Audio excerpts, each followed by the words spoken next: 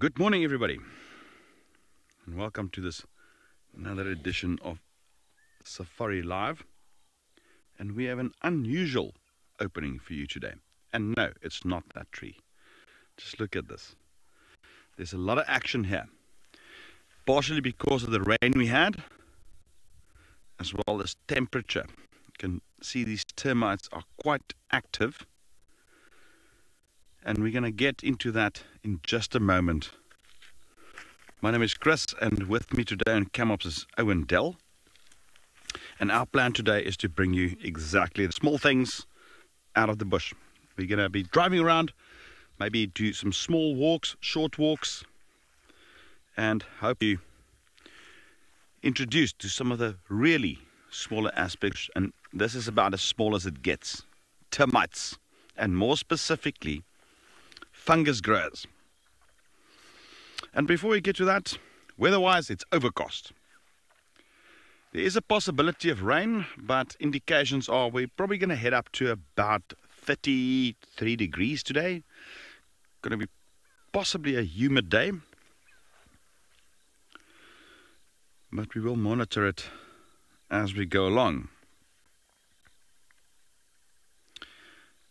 And I would love you to ask me some questions about these termites. In fact, anything goes. This is a live and interactive experience. So send us questions or let me know what you would like to see today or chat about. It's, after all, your safari out here in the African bush. And while we watch these termites, joining us at Djuma will be Kelly this morning, and Camops there will be Mpo, and Ben will be with Craig as well at Djuma. And then at Amakala, Andrew and Morgan will be doing their thing there, and then Nick will be at Kariga. Right, what do we have here? I said fungus growers. Right, termites, in a nutshell.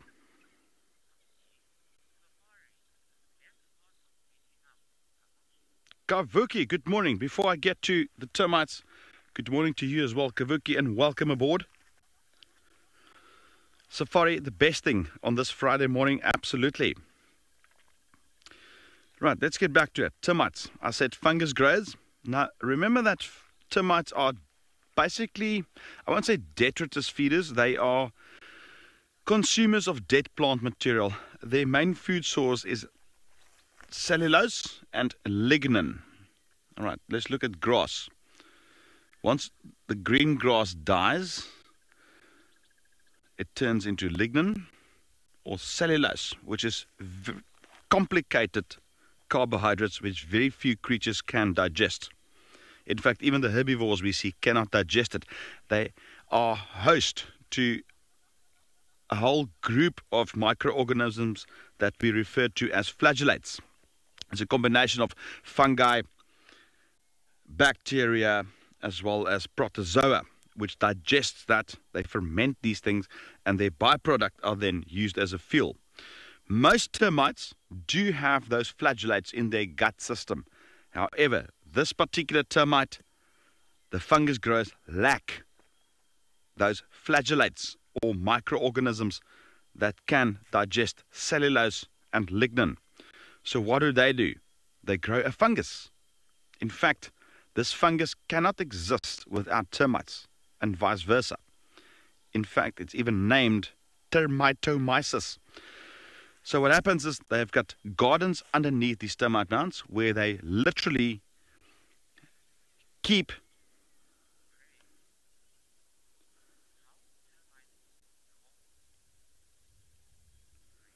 Craig, I love that question. I was about to get to that. How do they make these pathways and holes in the ground? Craig, I'm going to get to that in a moment. So these termites, the fungus growers or macrotermes, they literally cultivate a fungus. They harvest dead wood, dead plants, dead plant material, and deep underneath here they've got chambers where they literally cultivate the fungus that grows on this finely chewed plant matter. And the fungus then breaks down the plant material into more digestible compounds. It's actually their byproduct that the termites consume as a food source. This brings forth a couple of problems: metabolic heat as well as gas, CO2, for instance. So these termite mounds you see are literally a valve for air, hot air, as well as gases to escape into. And by opening up and closing holes, they regulate the temperature as well as get rid of metabolic gases. How do they make it? They basically harvest soil particles from very, very deep below, as well as water. So one of the crucial things is, where they build these mounds, there needs to be underground water or subterranean water. And it's a combination of soil particles, the excrement, and water. And they literally build it. And what you see here, these are all females. All of these little termites you see there are workers. They're not females, sorry, males and females. With ants, it's only females. With termites, the worker caste are a mixture of immature males and females. And what gets me every time I see this is that, look at the artwork. Look at the precision. A tiny creature with a brain smaller than a grain of sand that can construct this.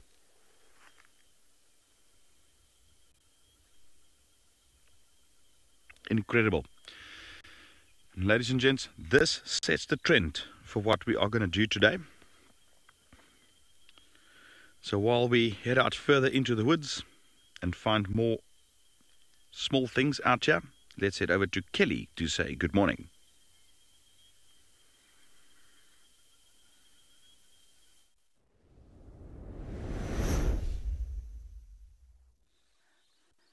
Thanks, Chris. This really is the time of year for all things wild and wonderful. There are bugs out, there are termites out. Fabulous time of year to be looking at all the smaller things that are such an important part of the ecosystem here.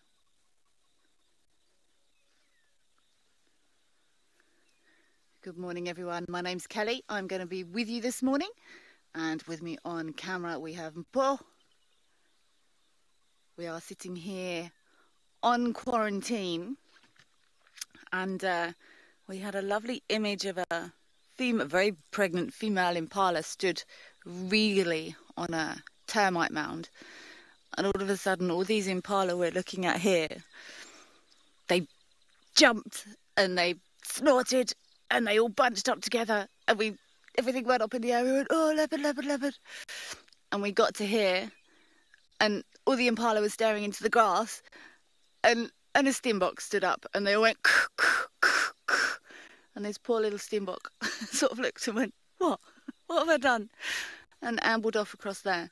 And I said to Mpo, I'm really glad I'm not an impala. Imagine that constant pressure of literally everything might kill you. And shame the poor little stinbox wandered off over there to go about his day. But all these impalas got a huge fright. It was like a big impala explosion of panic. Can't be fun being an impala out here, but lots of these females are heavily pregnant now. What date is it? I don't even know what date it is. 4th? Is it the 4th now? 4th of November, possibly. They are most definitely on their way to giving birth, and we will see who is going to get the right date. But all these impala have relaxed again now. Girlies, good morning. And gone back to feeding, and I'm actually really looking forward to the first morning we come out and see these babies, because I'm sure we will see here on quarantine.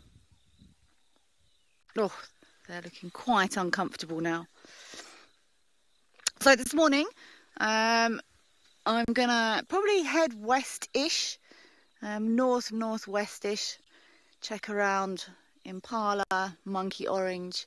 I might just pop back really quickly to where we left Tavangumi last night. I've got a feeling he's probably crossed towards Baobab Dam, but I'm just going to pop up there and have a quick look, and then we will carry on and see what we can find for you this morning. Please send in all your questions and comments. We love to hear them.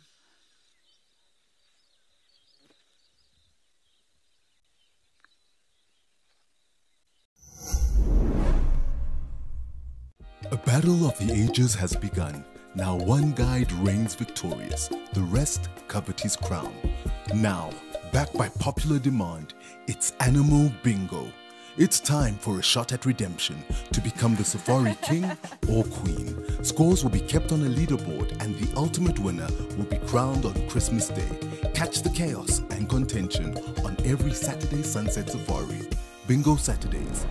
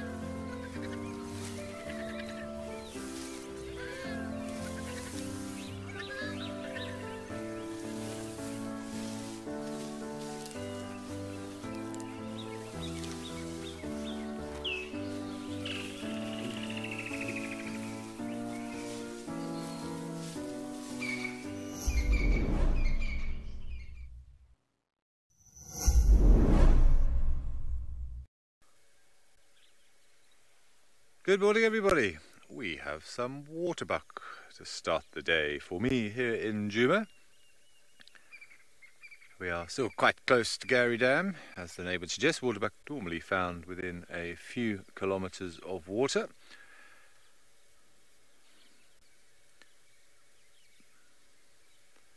Always a nice way to start the day. My name is Ben, and on camera I have Craig with me.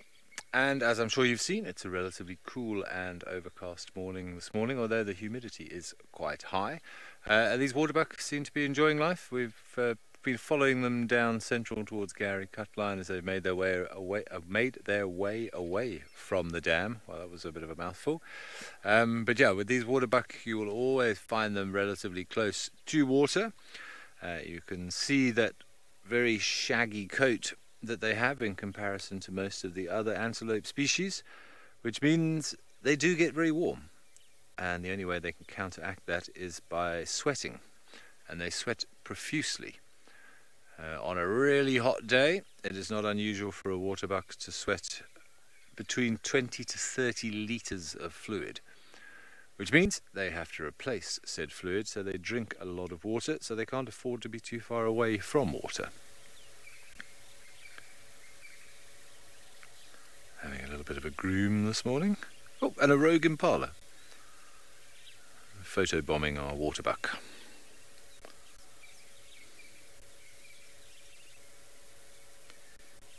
It's a bit of a mystery as to why they have such shaggy coats. I've never seen or heard or read an acceptable explanation as to why the waterbuck has such a shaggy coat and none of the antelope really do in comparison. The only theory that I personally have come up with is the fact that particularly during the winter, if you are going to be hanging around close to water sources, you are most likely to be in low-lying areas, as that's where most water holes tend to form because of the underground flow of the water, and it gets cold here in the winter.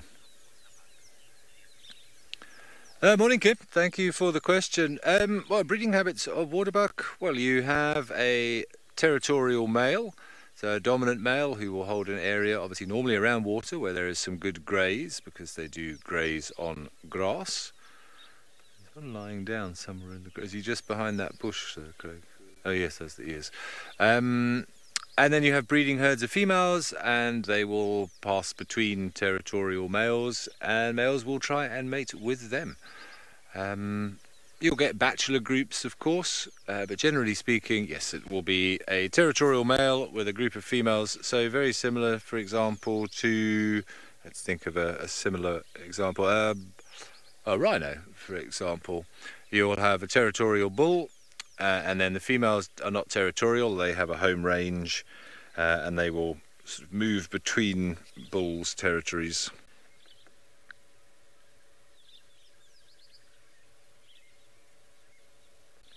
Quite a long gestation period for our antelope species. They can be up to around about 9 months, so the same as humans. You compare that to that little impala who skipped past, which is about 6.5 to 7 months.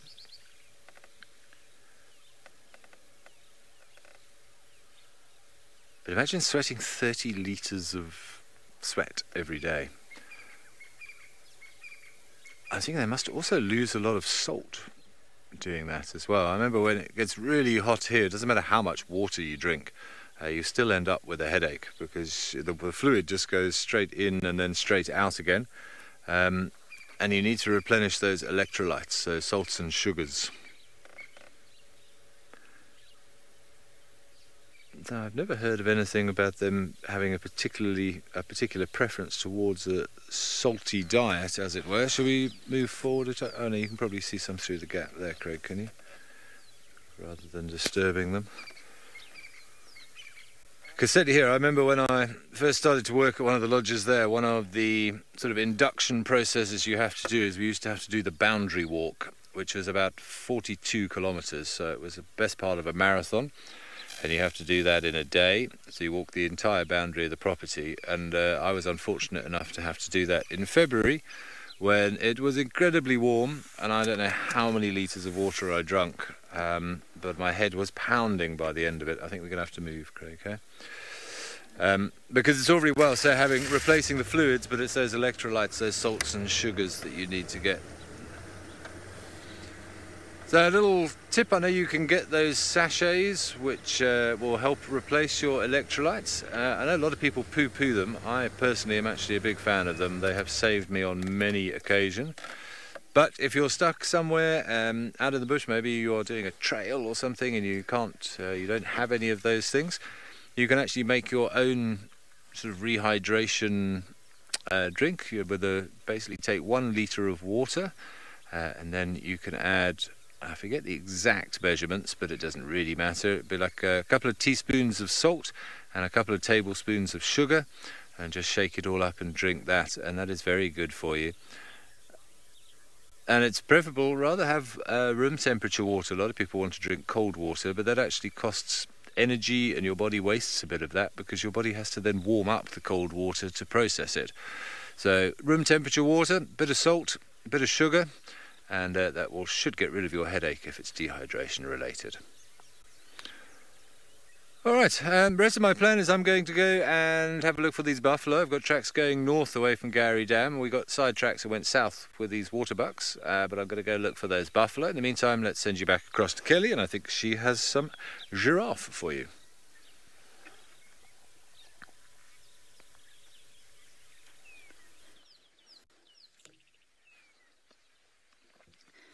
Good luck with your buffalo search, Ben.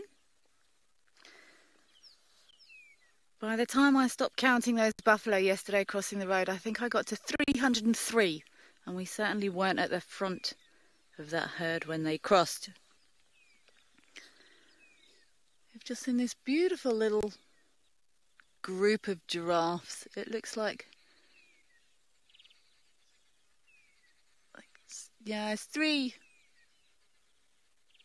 Oh no, that's a young male. There's a female feeding here and this fairly young calf. These calves quite vulnerable to predators. Obviously it stopped right behind the tree. And that female's got a lovely little gathering of oxpeckers on her there.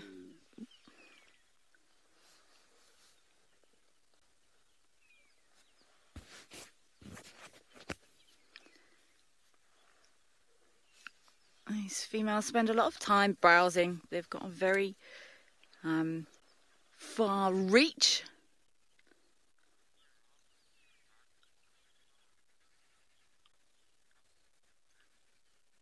Susan, I don't think they'd intentionally eat bugs off plants. I'm sure if there was a huge big bug they would maybe try and avoid it, but they have to work hard to get as much nutrients as they can from their diet. You see there, this giraffe's feeding on tiny little leaves. And if there was a massive bug, they wouldn't eat through a community spider's web. But I'm sure if they accidentally ate the odd one or two, it wouldn't faze them too much. This youngster's feeding here now.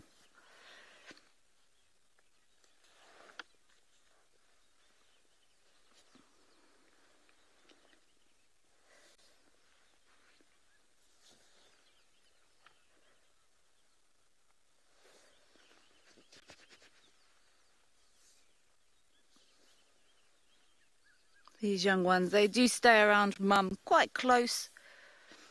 Like I said, they're quite vulnerable to predators. I've seen several. I've actually seen a leopard with a giraffe kill before. We never quite worked out if it was the leopard that killed it or it stole it from someone else, but we think it was. But regularly, prides of lions will take giraffe. These young ones, there's a myth that giraffes are always silent. They're not. I've heard giraffes make scuffy. I've heard youngsters making sort of scuffing, snuffling sounds, but they don't make loud sort of mooing sounds. Philip, do giraffe markings fade? No, not really. If anything, some people say they get more pronounced. The males get darker as they get older. I think there is some element of truth in that. But no, those markings don't fade as they get older. Not in my opinion anyway. I've seen some very old bulls with very defined, clear markings.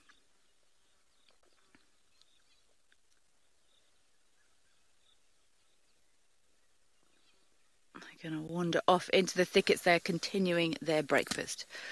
I think I'm also going to continue.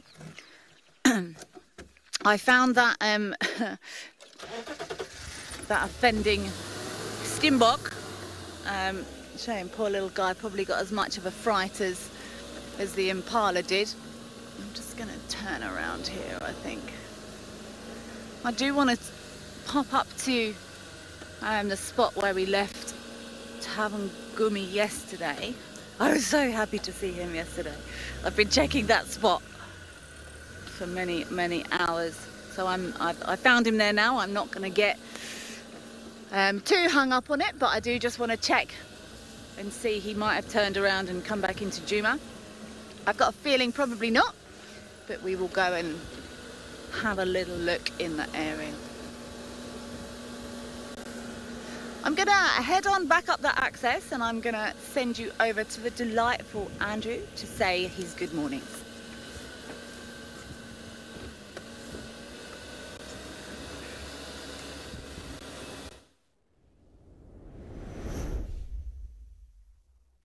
Thanks very much. Yes, I do want to say hello. Morning, everybody. Welcome to Amakhala again. We are currently at the jackal den sites, but there's been no visual the last few times that we've been coming here, which is quite strange. And we think perhaps maybe they have changed the den sites. Who knows? But we will look for it and keep you updated. But morning again. My name is Andrew. I do have my good friend Morgan with me on board this morning. And it's going to be a nice day here in Amakhala today.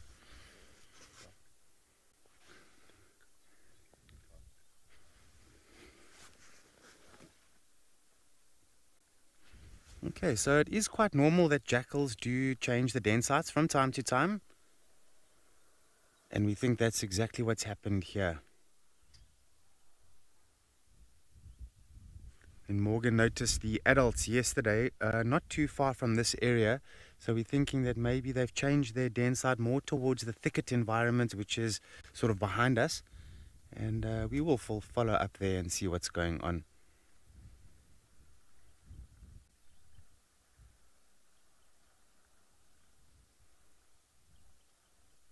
Now, as I said, it's quite normal for them to change den sites. They want to avoid a routine of things.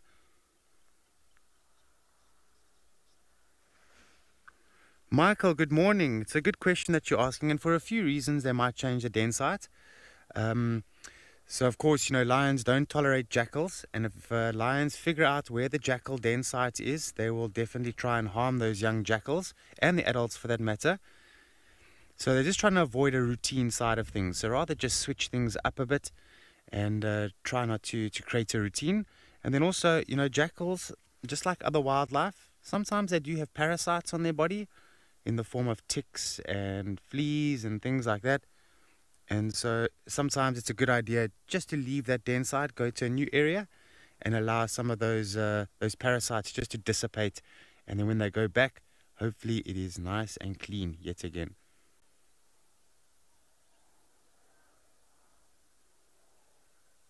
But we could be wrong. I mean, they could be just really nestled in there.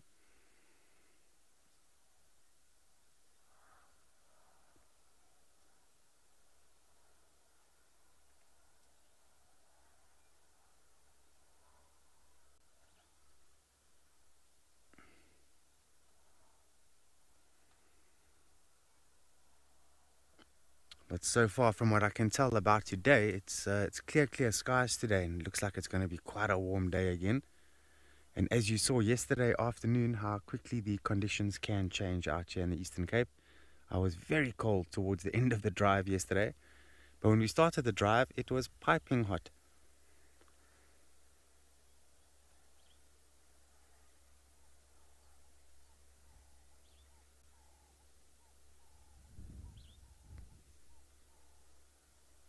There's so many different birds calling right now. Probably a little bit too far for you to hear them, but this is the morning chorus for the birds.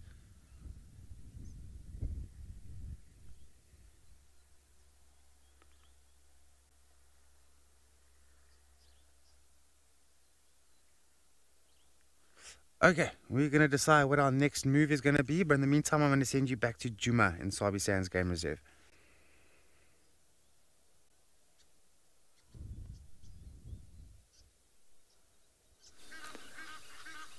Oh, wow. Okay, then maybe he's probably going to move by then.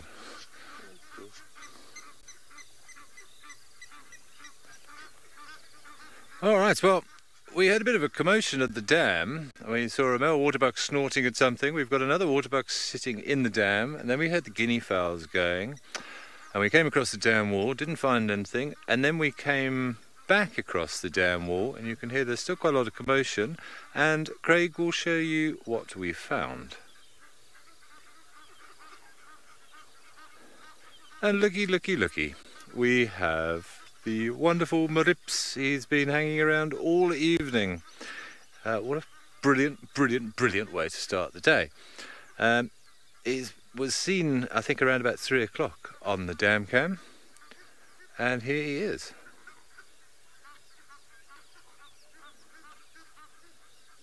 He's perched on a log. We were just trying to debate whether or not the waterbuck being in the water has anything to do with the leopard, but you can see the waterbuck, as you saw, was looking the other way. So we don't think so.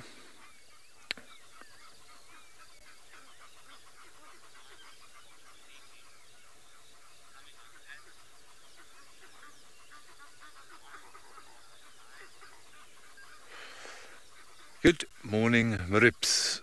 I can hear monkeys alarming, the guinea fowls were going, and it was actually the guinea fowls and Craig's ears who helped us find Marips. I don't know if you can hear, all the geese are making their sort of standard fuss, but there are some monkeys calling in the background. But Marips is just perched on a log next to Gary Dam, and he's eyeing up this waterbuck in the water, but it might be, well, he's quite capable of taking it down, but it will be a good scalp for him. But we're just trying to debate whether or not this waterbuck being in the water has anything to do with Marips. We don't think so, because there was a second male waterbuck here as well, so I think they had a little bit of a territorial little skirmish. The other male waterbuck has disappeared, but Marips seems to be uninterested, really. He's just enjoying the view by the look of it. But he's been hanging around here all evening by the look of it. I know Cedric had him here yesterday, and I was also watching yesterday when he went tearing after that scrub hare. That was a very, very cool sighting, and I particularly liked just how excited Cedric got. But he does look a little bit skinny. He could use a decent meal. But there's plenty of impala around here on quarantine. In fact, I've driven past impala. There's waterbuck around. There's zebras around. But yeah, a zebra might be a little bit much for him. That being said, I once saw a 2-year-old male, so a little bit younger than Marips, take out a full-grown kudu bull. So never underestimate the power of a leopard. Your fluffy ears, eh? He's now looking at this waterbuck. He's probably wondering, if only I could swim. Maybe you should be a jaguar. If you were a jaguar, maybe you could have a go. And if you can hear the monkeys in the background, that noise that they make.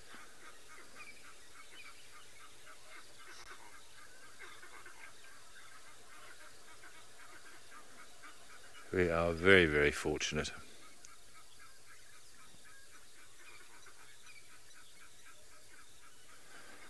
Logan, good morning. What determines the size? I think the simple answer is genetics. Oh, look at that. What an athlete. Are you going to lie there, you absolute star? What a poser. It'll just be genetics. Some of it will be inherited from the genes of the parents. But I think, to be honest, Logan, that's about all I can give you. I've never heard of any other reason. I mean, you do sometimes get regional differences. If you lived in a really thick area, for example, perhaps maybe your rosettes would be more closely packed together, sort of evolutionarily speaking, just because of the way that it might offer you slightly better camouflage. For example, and I'm sort of maybe clutching at straws a bit here, but let's take kudu for an example. So in this area, generally speaking, the kudu that we see have quite narrow horns.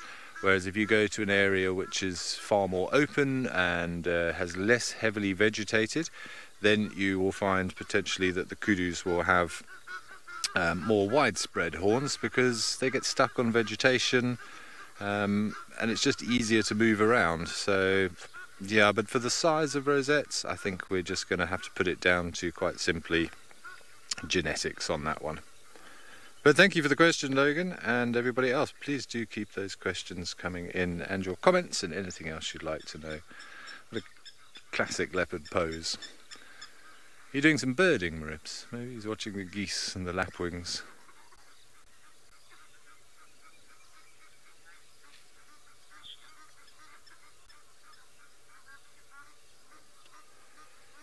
Sorry, I heard a comment there about Marips's whiskers. I didn't hear who it was from, unfortunately. I'm sure Max will let me know in a moment. But you're quite right. They do have very long whiskers, and leopards have the longest whiskers, I think I'm right in saying, of any cat in the world in comparison to their body sizes.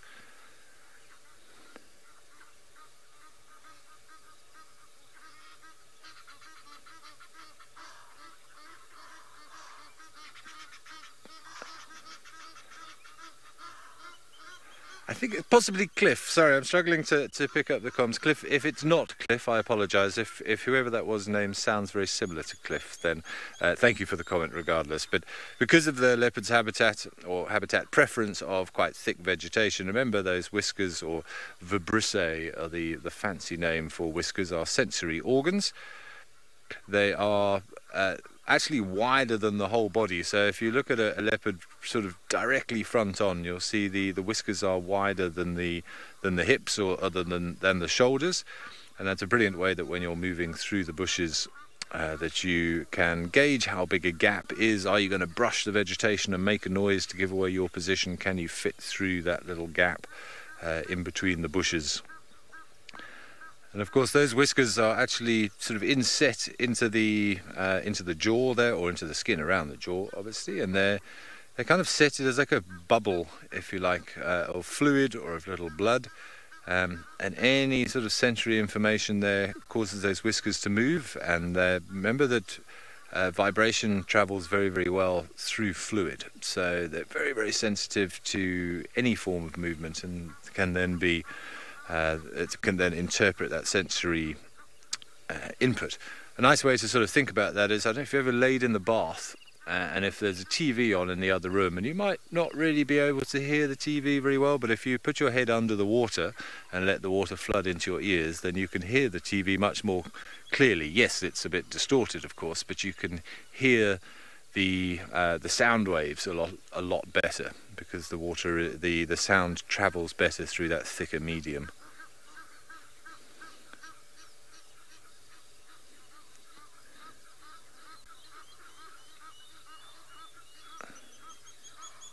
Yes, I went about six days, I think, or 6.5 days without seeing a leopard, and I think I've had a leopard every drive that I've been out over the last 4 days or so.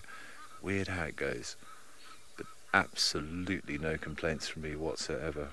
So fortunate to start the day with this. Leopard lying on a log next to a dam. The stuff the dreams are made of.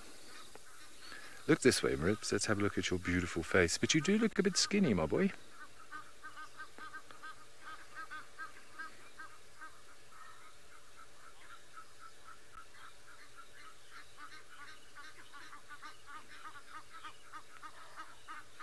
Dark-maned lover, indeed. He does have the fluffiest little ears. It's very, very cute.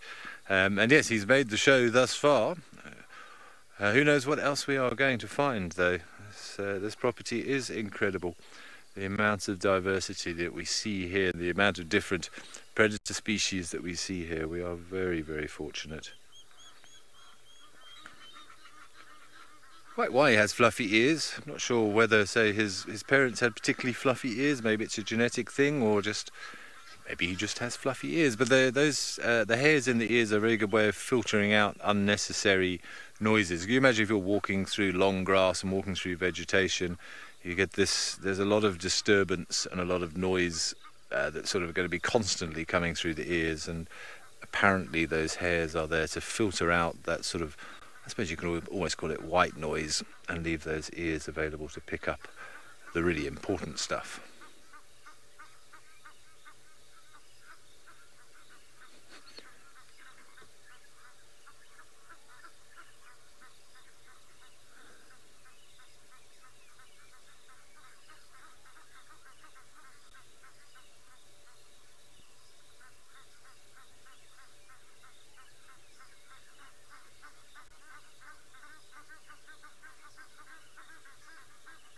Absolutely stunning. What a profile, hey?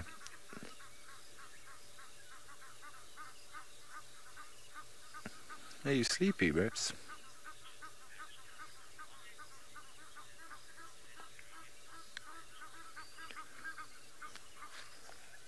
Angela, good morning.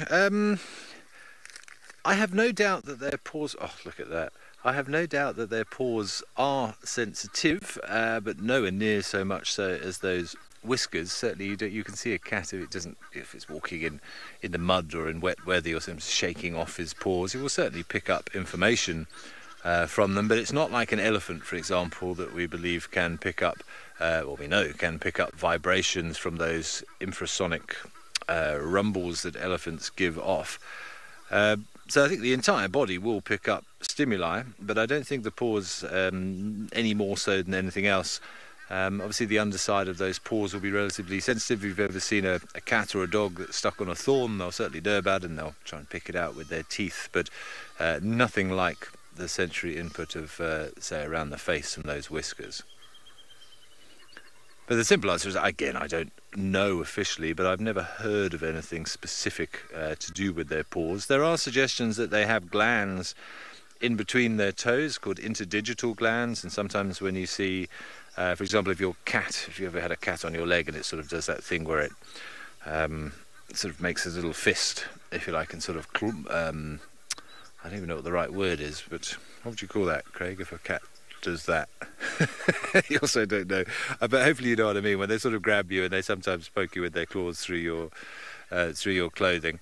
But if you also see a cat sort of stretching up onto a tree, yes, they are taking off that sort of waxy cuticle off those claws to keep them nice and sharp.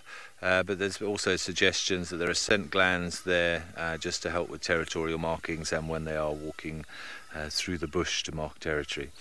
But what an incredible start to the day. Ribs, you're a star. Thank you very much, boy.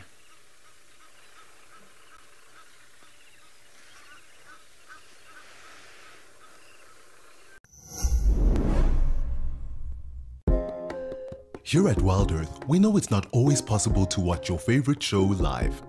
If catching up on safaris is critical to you, then download the WildEarth app and watch the catch-ups here first. Catch-ups are available on our app before YouTube, and in addition, there are cut-downs of each show for those who only have time to watch the best bits. That was incredibly cute. Download the brand new WildEarth app today and don't miss out.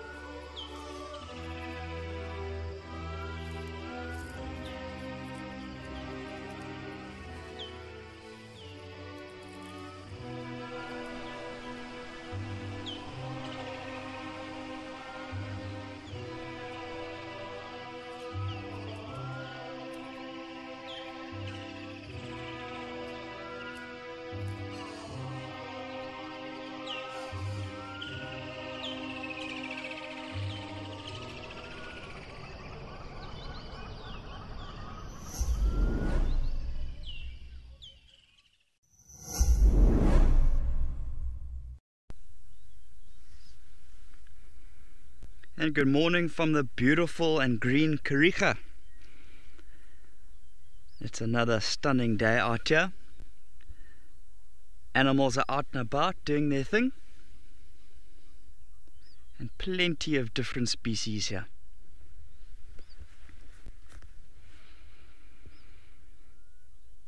I'm Nick.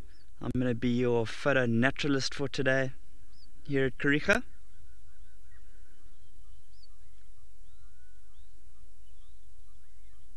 Yeah, what a stunning way to start the day.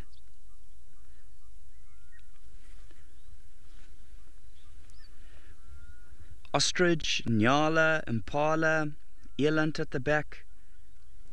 You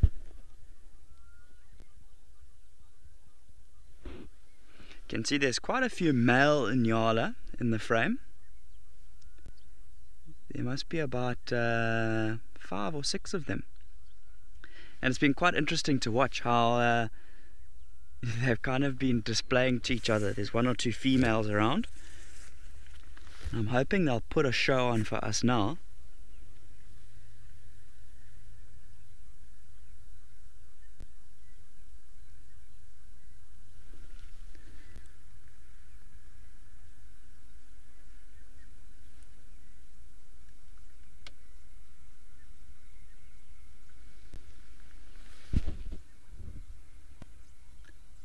You can see there's the female nyalas right at the back there. We've got 2 female ostrich with the greyer plumage, 1 male ostrich.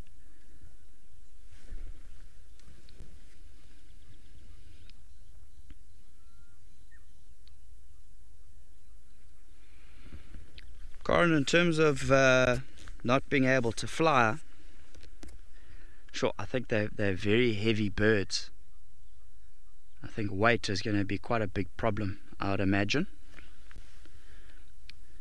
But I'll read up about their wing design and things like that, see if there's any reason there. But I would say first and foremost, I would say it's going to be their weight. You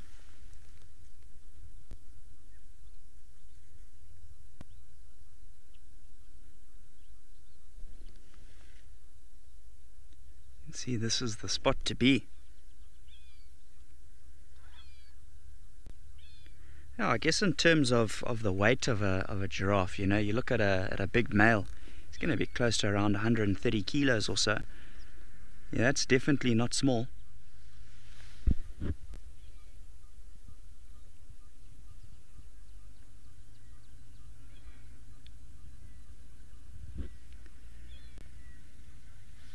Oh, lovely, look at that.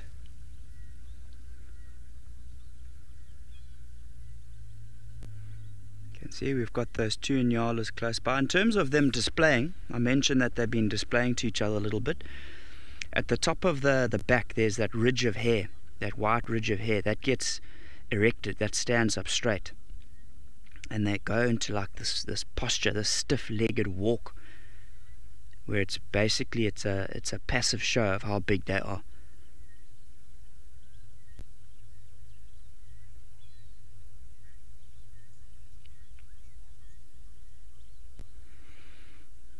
But while we wait for them to do their song and dance, we're going to take you across to Pridelands, where there's a sneaky surprise in store.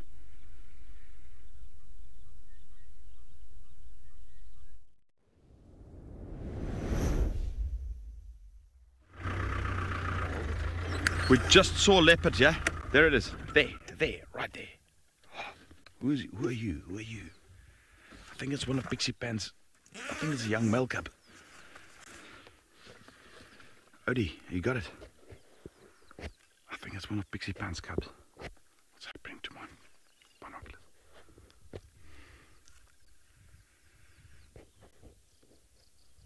We had impalas alarming profusely just south of here. There he is, there. He's walking there. And then we just literally bumped into this leopard.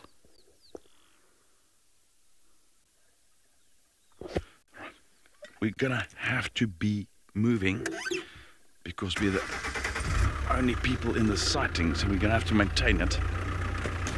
How's that? We were actually setting up a sighting or a segment on a plant that we wanted to do.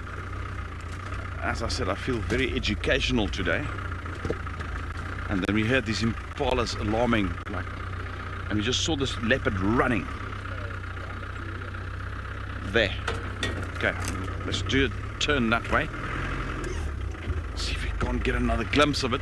It's heading towards the koppies. Oh, adrenaline stuff.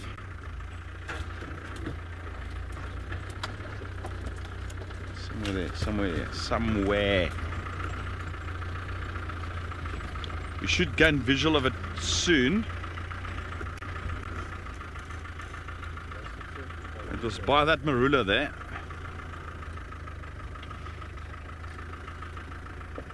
The focus, the tense intensity.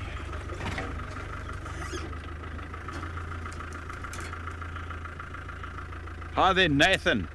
Your second leopard for the morning. Well, that is incredible. It's our first leopard for the morning. I just need to stay with this animal now. I need to make sure we don't... I think it is Pixie Pan's young male cub.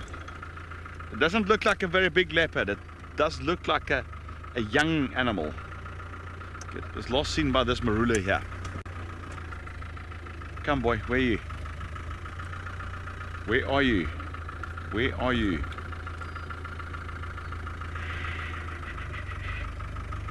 Sort of movement was that way. Yeah. Let's try this way. Let's try this way. The terrain is not really favoring us at the moment. Let's try and go around the sickle bush. Unless it went down there somewhere, but I don't think so.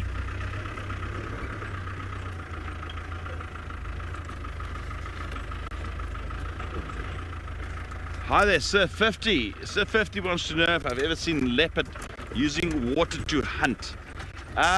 Sir 50, not truly hunting, but what I have seen in a dam that was drying up, where leopard male, well-known male in Timavati called Mangajan, which means bat. So he looked like Batman, very dark around his eyes, who actually caught catfish. And I witnessed him dragging catfish out of this mud puddle for about 2 or 3 days. And he ate them. It just shows you how resourceful these guys are. Got it. There it is. I can see the tail there. Okay, got him. This is going to be rather start-stop. The terrain is not very favorable for us.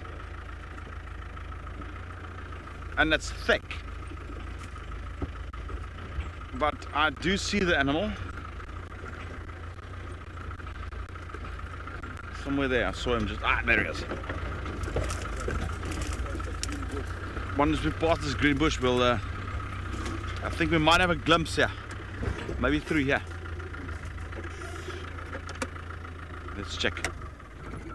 Straight through there somewhere. He's going to come out right there by that. What's that, a marula? He's in the tree. He's just jumped up the tree. The diker ran, but he's jumped up the tree there. He's trying to catch something there. This is very weird behavior. Let's go and check it out.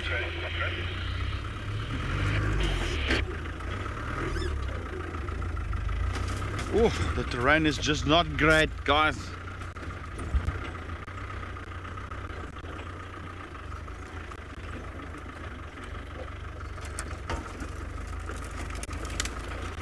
Yeah, I am gonna get stuck here.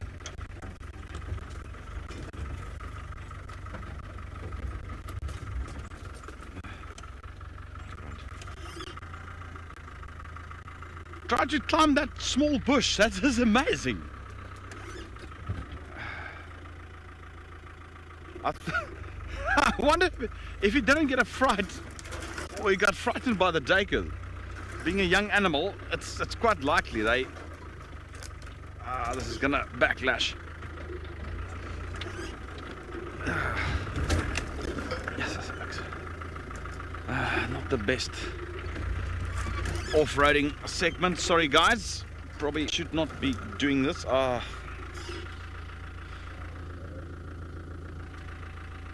Okay, we're stuck. This is gonna take some undoing here.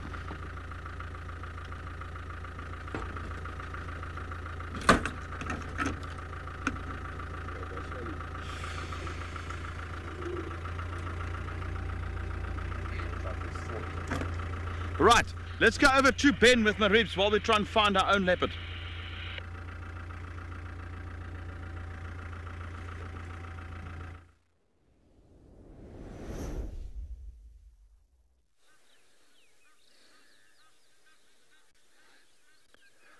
excellent work, Chris. It is a spotted cat morning, which is always a good morning.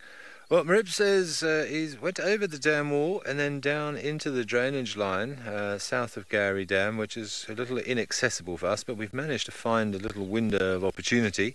And you can see he's just settled down in the grass there and he's having a little bit of a bath.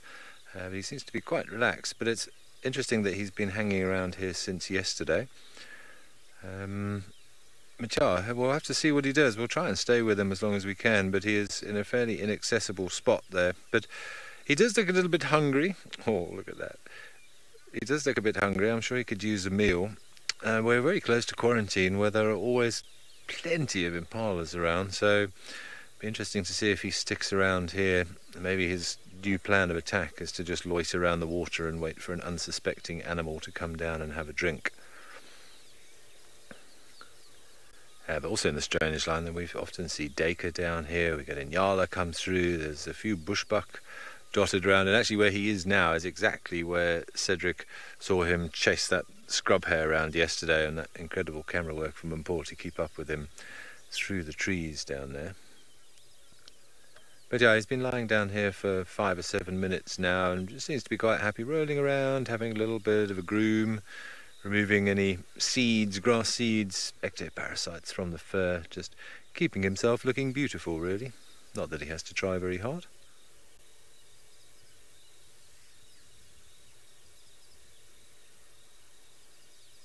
Something has attracted his attention. No. And back to bath time.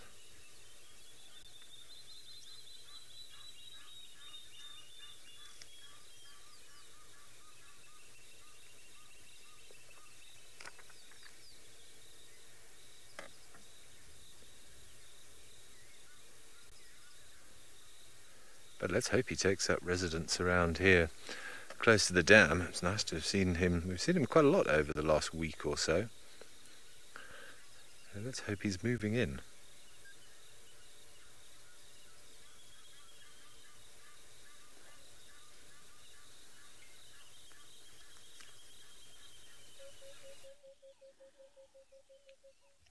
Leopards for days. Super cool. It seems like we're getting more leopard sightings there on Pridelands as well. Absolutely fabulous.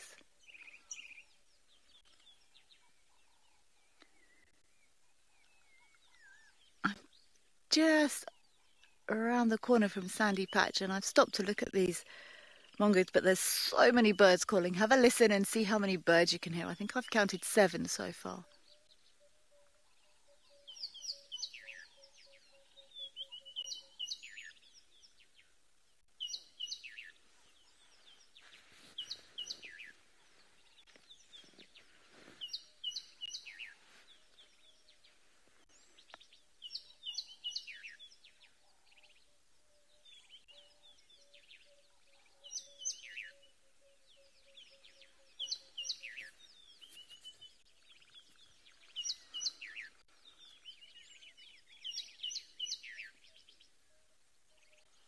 Maybe all these birds are here because I think this is where these dwarf mongoose live, up here on this termite mound, and maybe they're scuffling through the grass and kicking up insects.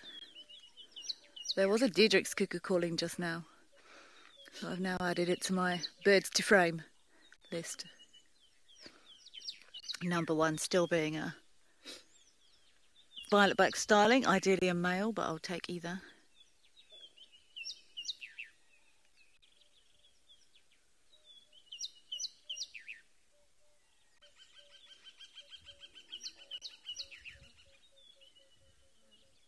Anyone know what that one was?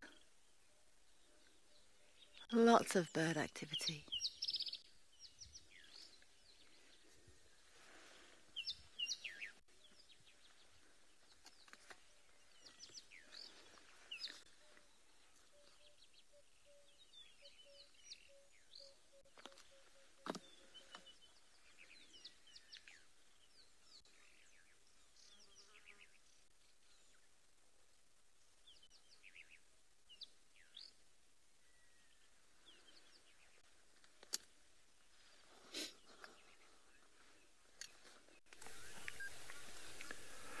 Right, well, Marips is still just enjoying this little bit of low-lying area. It's nestled down in the grass there. We haven't had much in the way of activity. He seems to have settled in for a little bit of a snooze, a little bit of a rest, I think. Oh no, head up again. He's very alert. I'm sure he's hungry and he's probably just undecided what to do. But it's strange that he's been staying here all night, and shame he hasn't had any fortune. But obviously he's been independent for quite a while now, and he is obviously quite capable. At some point soon he's going to have to establish his own territory. It'll be interesting if he bumps into Mulwati, because of course we had Mulwati here a few days ago, wandering around this area. He was seen on dam cam and we were able to pick him up moving around on quarantine the other day. And of course Tavungumi made an appearance last night, which was great.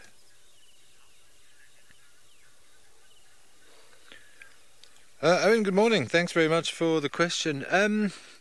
It's quite normal for a leopard to go sort of 5 days or so between feeds. Remember, a lot of it will be dictated by what he last ate. If he had a massive meal, he can afford to have a couple of days of just digesting that food. But let's assume that he's just had an impala and he's finished that impala.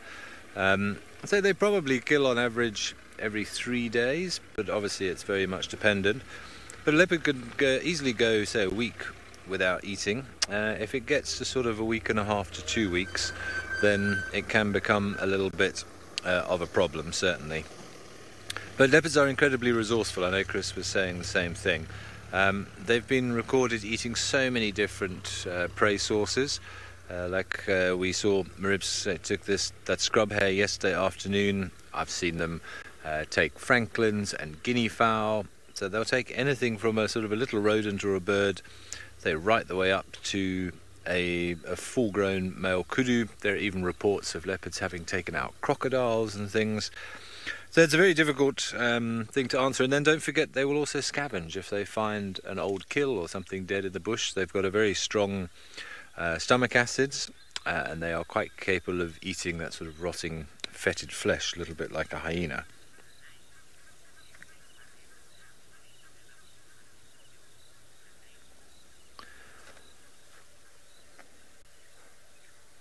Renato, I think, yes, very likely he should know what he's doing by now, but of course it's all a learning curve like all of us. We learn as we go, and there are different techniques to hunting different types of animals and different techniques depending on what area you are in. If it's more open, you have to act a little bit more differently than if it is a very heavily vegetated area. But remember, leopards are pretty solitary, and leopards learn through trial and error. I've seen it many, many times over the years where mum will leave the cub alone for 24 hours, 48 hours, 72 hours. And during that time, the cub explores, and he knows to stay within the bounds of his territory, and he knows to stay where mum left him or her, because at some point she will come back, hopefully with news of some food, and take him to a kill that she has made. But during that time, he will experiment. I've seen leopards chasing scrub hares around. I've seen leopards chasing squirrels, playing around with monkeys. I even had one young leopard that I used to work with, or was in a place where I used to work, and I saw him stalking herds of elephants, stalking buffalo, stalking hyenas. I once had an amazing sighting with a young rhino calf, a very young rhino, and this leopard was stalking the cow and calf. And it was just lying in the grass, probably only about 10 meters from these things, obviously just practicing and playing, and that sort of classic instinctual method of cats. And this little baby rhino obviously smelt or heard something and came snuffling towards the leopard, and got to within probably less than a meter, and suddenly this young leopard jumped out of the grass and swatted the rhino across the face, which of course made the rhino squeal, and then mum came flying through and we had to be a little bit careful of her. But they do what they can. I mean, they'll practice as they go. Sorry, I'm just being distracted because he's moving now, and I'm just trying to see whether or which way he is going to go, if we can potentially find a route in. Let's have a look. So he will always learn, and he'll always be learning. Just want to see where he went. You go down the drainage line there, Craig.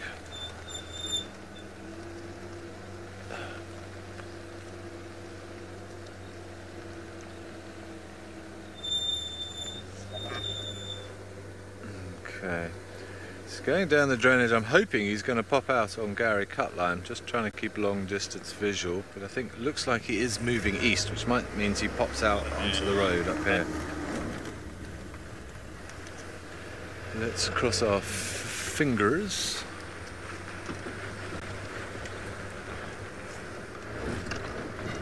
But yes, so leopards are incredibly resourceful, that is for sure. They can occupy so many different types of habitat, and they will eat pretty much anything.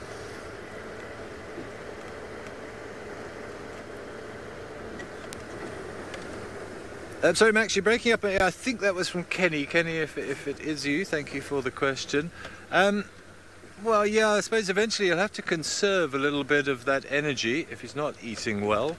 Certainly won't necessarily be sprinting after things the whole time. But you've got to eat. You've got to take that risk. Otherwise, you may find yourself in dire need. Ginny, sorry, Ginny.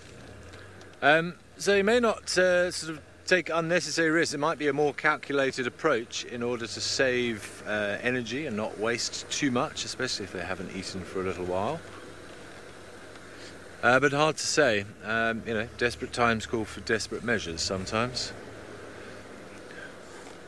But certainly they will need to conserve a little bit of energy. Of course, they will start to use their fat reserves as well, so that's why the leopards tend to start getting a little bit skinnier. Yeah, just trying to see if he's going to pop out somewhere here. No sign of him yet. He was moving down the drainage line, but looked as if he was coming in a southerly direction.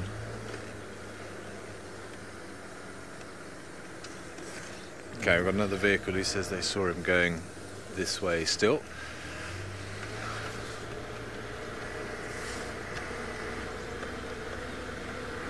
Oh, but I'm so chuffed, eh? So chuffed. So lucky to see so many leopards in this place. You guys are very fortunate as well. And to see so many different leopards, that's the amazing thing. I cannot believe how many different leopards we see in what is a relatively small area here. Let's just see if we can see anything from the wall here. It's always difficult. This is classic leopard behaviour, moving along through a drainage line. I always call drainage lines sort of leopard highways. But it does mean it's quite difficult for us to follow him. Let's see if we can get any view.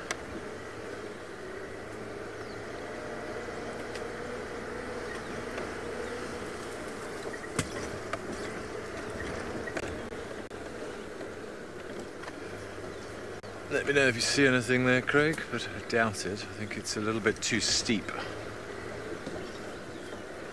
Might be able to hear the go-away birds calling. That's a good indication of approximately where he is. That hooray, hooray. You can hear squirrels alarming now as well.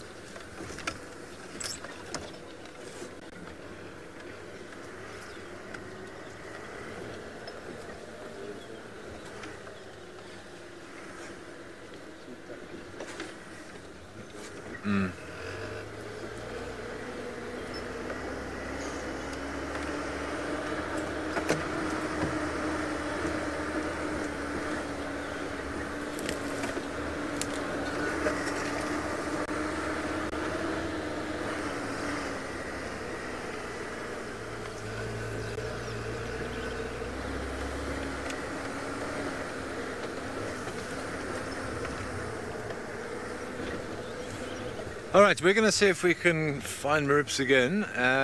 In the meantime, let's send you over to Nick in Kurecha.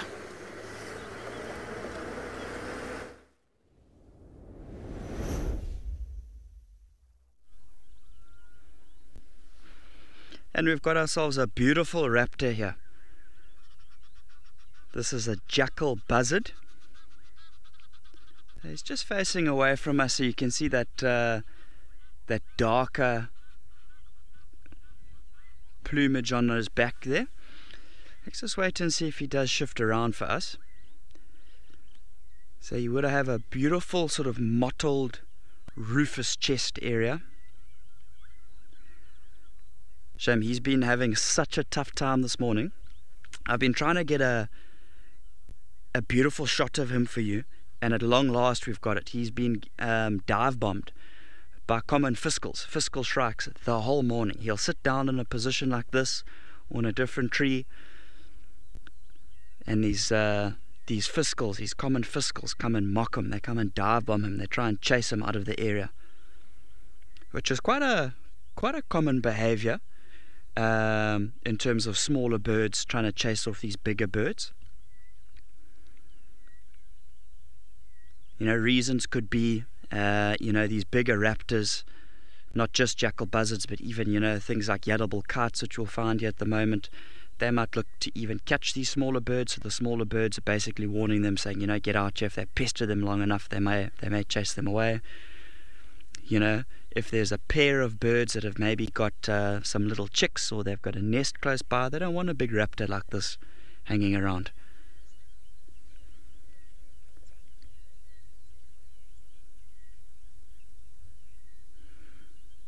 Anthony, thanks for the question. In terms of prey species that this jackal buzzard's going to look to hunt, it's going to be quite opportunistic. If there's any carcasses around, it'll definitely eat some meat from the carcass. Coming into summer now, when we've got lots of rains and things like that, and obviously our termites start to move out and about, with different humidities and things like that, they'll look to catch termites. There we go. There's our fiscal dive bombed them. Shame. But in terms of other foods they might eat, they might actively kill prey species such as small little hares. Obviously we talked about birds. They'll catch birds, frogs. You might even catch some frogs, especially now coming into the summer season. And even small little reptiles, small little lizards and things like that. Snakes, we mentioned, when was that now? 2 days ago, I saw 2 snakes moving around and about. He looked to catch snakes. So a variety of different things he would look to catch.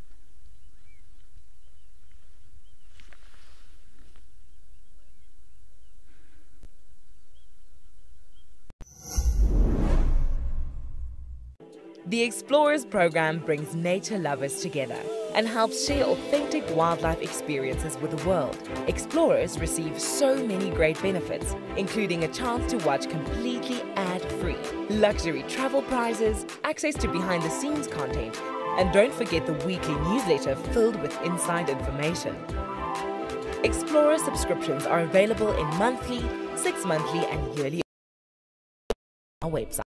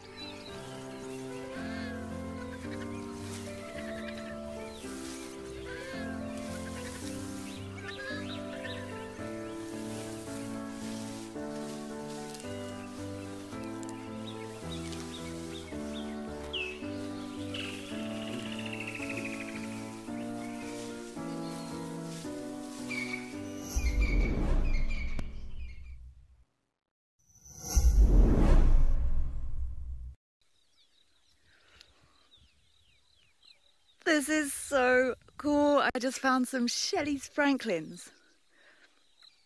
I don't think I've ever managed to frame these birds before, and this bird has stayed up on this log for us. It's really difficult to follow them in this this grass is quite long, and it's been standing up on this little open log for about a minute and a half.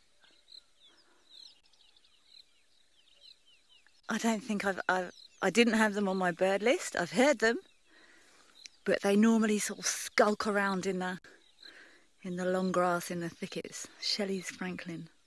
Very cool. Oh, it's standing there so nicely for us.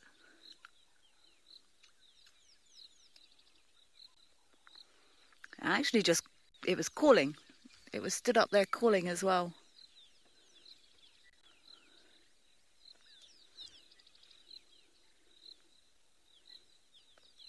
What a beautiful image of these Franklin. There's another one just sort of down and to the left a little bit. Not as easy to see those feathers scuffling around there. What a lovely shot. Thank you, little Franklin.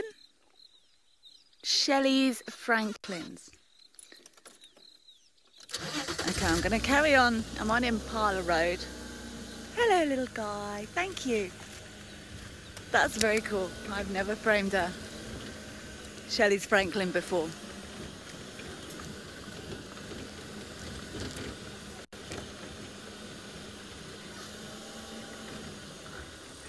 Hannah, what a brilliant question. How often do they regrow their feathers?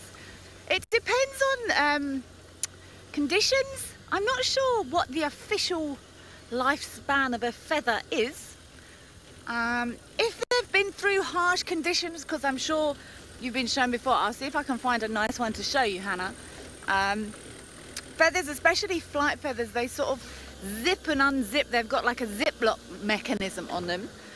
And if you pull them downwards, it sort of unzips, and then you pull it up and it zips up again. And when that mechanism isn't working nicely anymore, then they will shed, especially those flight feathers, and they will replace them with nice new zippy feathers. I'm not sure what the lifespan of a flight feather is. I would say it depends on weather conditions. If it's been very wet and very dusty, and there's been more damage done to those feathers, it won't be quite as long. But I'm actually going to find out how long an average feather lasts for. Good question. So as per usual, I think it varies. I would imagine also like how healthy the bird is, because they would have to produce all the goodness from their bodies to actually grow those feathers in the first place. So I'm sure if they were getting lots of nutrients and food, they would have more body power to produce nice new feathers on a regular basis. And the time of year, ooh, dung beetle and pearl. Whoa, ho, ho. Oh no, he's gonna run off into the bushes. I had a fantastic dung beetle sighting yesterday, rolling an oblong ball. Gonna lose him.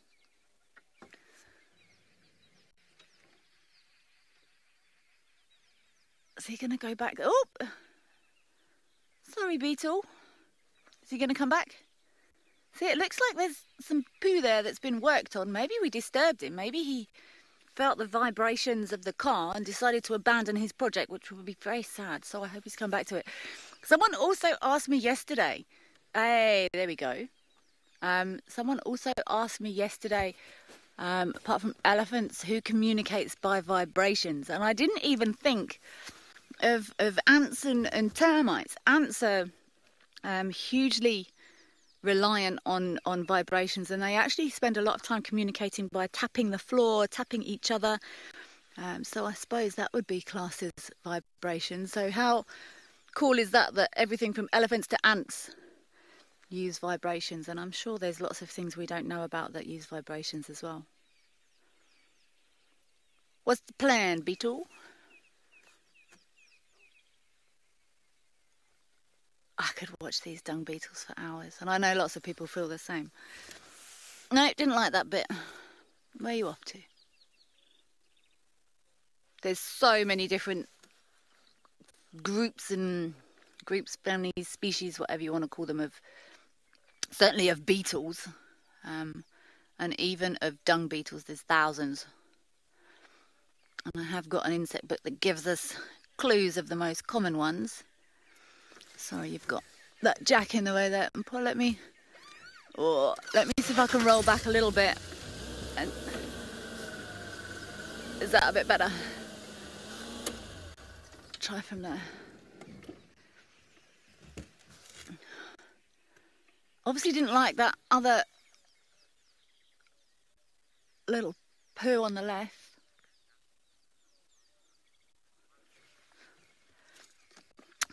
Alex, I don't think so.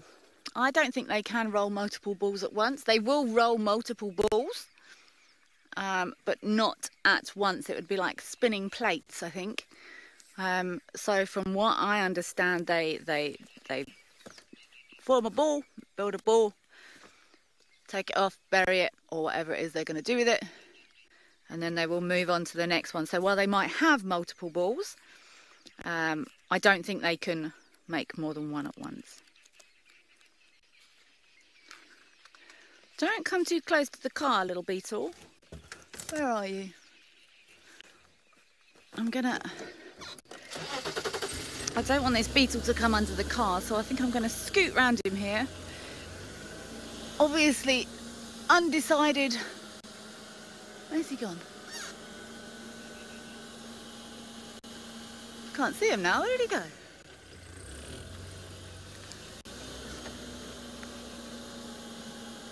Huh. Gone. You can't see him there, can you, Uncle? How can I lose a dung beetle from under the car? Okay, well, I think I'm just gonna... He's not in any of these tyre tracks, because I would see. So I'm gonna scoot over here. And carry on down Impala Road.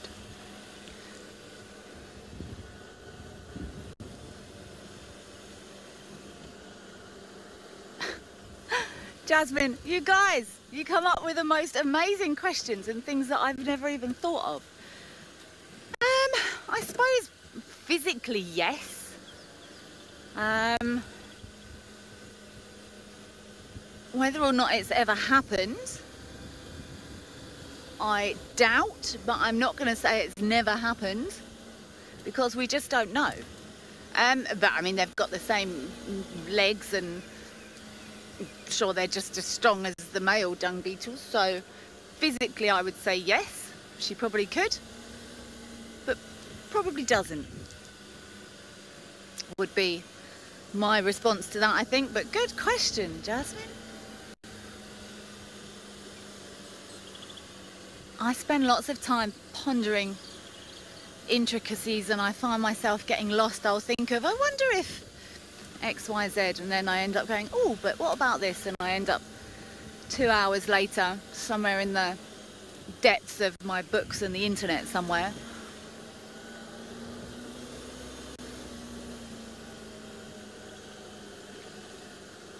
Kimberley, I know there's definitely one species that is protected, and I think it's the, so my memory right, I think it's the, I don't know if they're called the Addo flightless dung beetle or something else, but they're the flightless dung beetles you find in Addo, and I'm pretty sure they are protected. There might be other species that are protected as well. Like I said, there's thousands of, I think the group that beetles belong to, Coleoptera, has got the, what is that? Has got the highest diversity of different things in it than, or taxonomic classification than anything else here. It's just so wide and varied. I don't know of anything else that's protected, but of all those dung beetles that exist, I'm sure there's a coron over there. I'm sure there maybe are other species that are protected. There's a coron over here, stood nicely up on on a termite mound. I want to try and show you.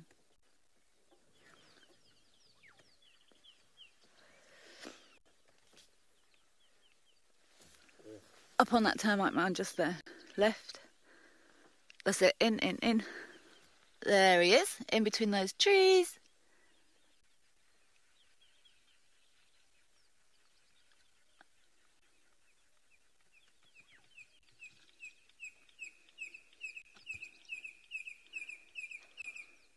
Oh, I thought he was going to go then. Are you ready for? He might go. I challenged him for. Oh no, it was Panda actually, to manage to frame one of these birds displaying. Come on, move a little bit from behind those sticks.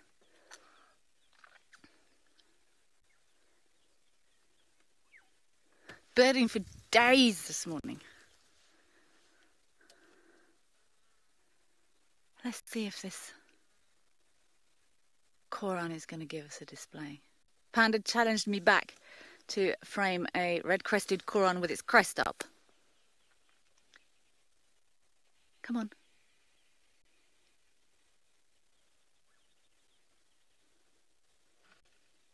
They will call from anywhere, but you often see them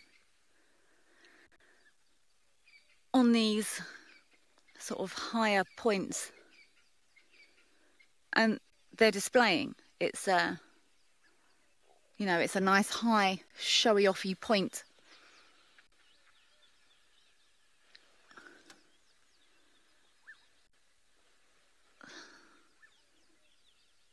Is he going to go again? Give him another few seconds to see if he's going to call again. There we go. Can you hear that? Click, click, click.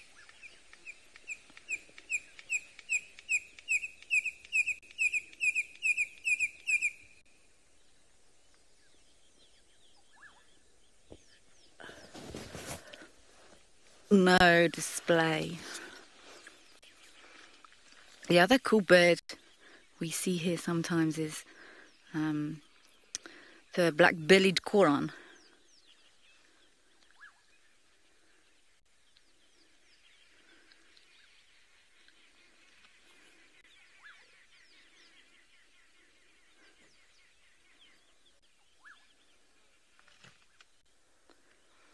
Black-bellied bustards are sometimes nicknamed a champagne bird, and they will go whoop. Actually, maybe I'll play you it. It'll probably be slightly more realistic. Oh, one more.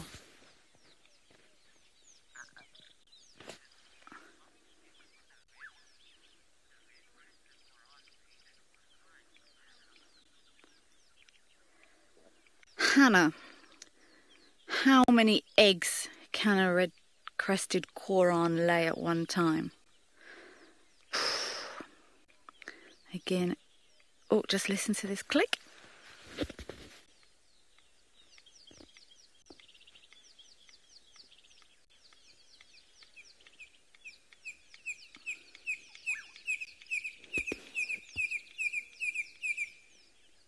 No, he's not going to go. One day. Hannah, they don't lay too many. Probably no more than 2, maybe 3 at a push. Normally 1 or 2, and they'll lay them on the ground. So they're not one of these birds that lays these huge clutches of eggs.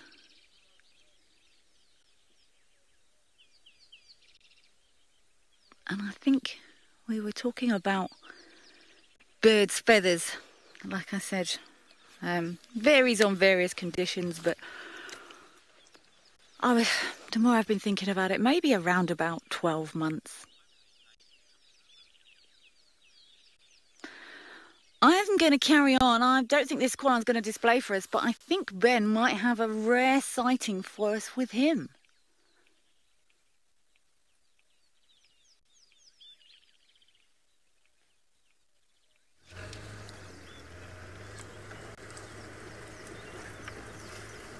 Go onto that mound, onto that termite mound and lie down, please, boy. Alright, welcome back everyone. Well, Marips has led us on a merry dance again. I seem to be having some great leopard luck, and it's nice to see mobile leopards, but they've been keeping us on our toes. But we do have him still. I don't even know where we are now, to be honest. We're somewhere between Central and Vulture's Nest, I think. But he's been meandering through the bushes. We haven't really sort of stopped for any other reason, just to have a little groom here and there, but there is a termite mound in front of us up here, and I'm really hoping he's going to maybe go up there and take the vantage point, because he has been moving for quite a while now, but it looks like he is going to continue on straight, so I think we're going to have to keep going. I think it's getting quite thick in here now, so at some point I think we're going to leave him in peace, because again, from a personal ethic point of view as well, I think after a while these animals do deserve a little bit of peace and quiet, especially when they're on the move here. If he was to be hunting, and he is hungry, I'm sure, well, we are not helping masses.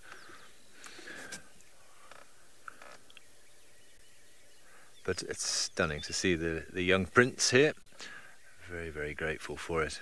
And so that was such a great start to the morning. To have the waterbuck was in the dam there, and then to have him lounging on the log next to the dam was spectacular.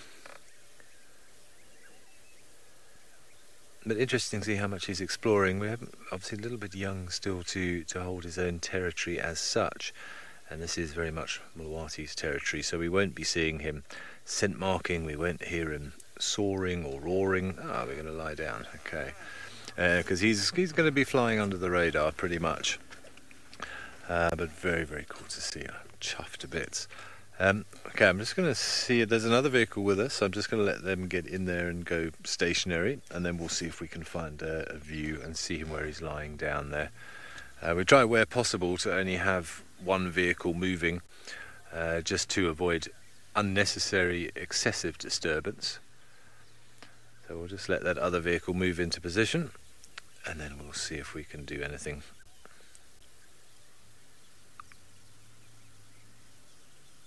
But you can see he's laid down in that very long grass, so I don't know if we're going to get a fantastic view.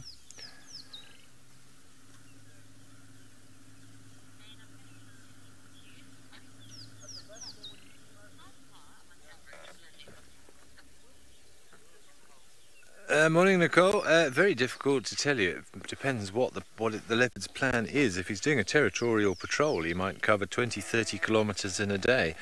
If he starts hunting, then he may not travel very far, and he may be able to get something within a few hundred metres and then stay there for a while. So it very much depends on the leopard. Males will travel further than females. Oh no, we're off again. Because he has males have much larger territories than females, so they will put more distance under those paws than a female would do. But yeah, I think sort of from what I've heard, a really big amount of walking in a day would be potentially up to 30 kilometres, and that is a long way. I know I've tracked lions over 40 kilometres before, where they moved in one night. So if they need to, and if they're doing these territorial patrols, they can go huge distances. But it's going to be dependent on a lot of different factors, as always. So I know we often give you that answer, where it depends on the variables, but it really is true. Nature is not finite, unfortunately. Alright, let's see if we can stay with him, but if it gets any thicker, I think we may abandon him, just for the sake of the environment, and also for a little bit of privacy for him as well. And the last thing I want to do is affect his fortunes in terms of a hunt. I'm not quite sure what his plans are. I don't think he's necessarily hunting as such, but he looks hungry, so if he saw something, I have no doubt that he would do.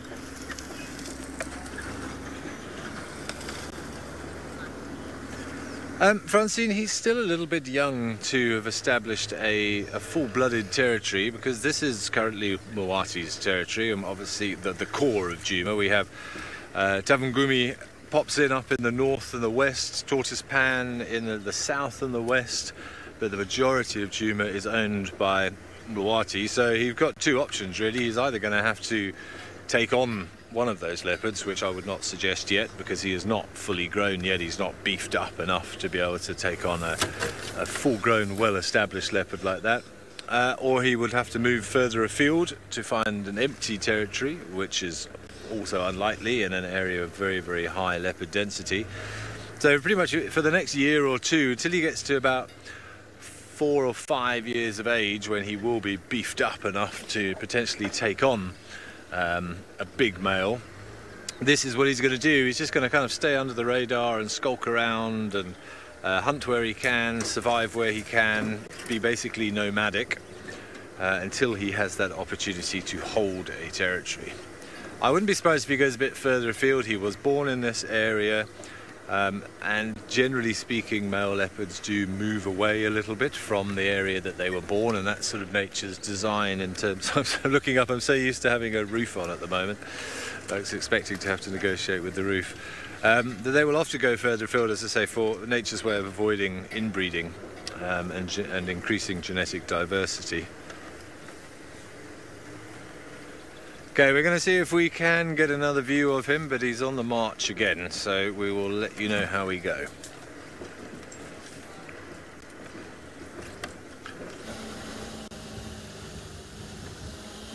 We really have been getting all the birds this morning. I very much enjoyed those Shelley's Franklin.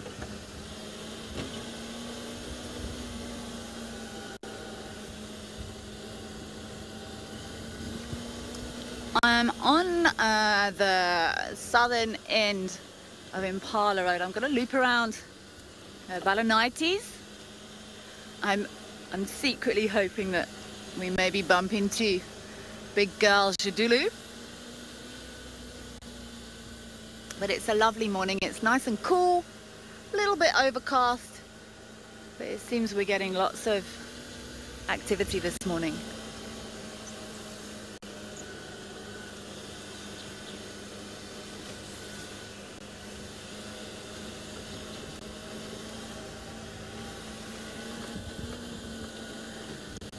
Juma is greening up beautifully with this little bit of rain, and I think we've got some more coming soon.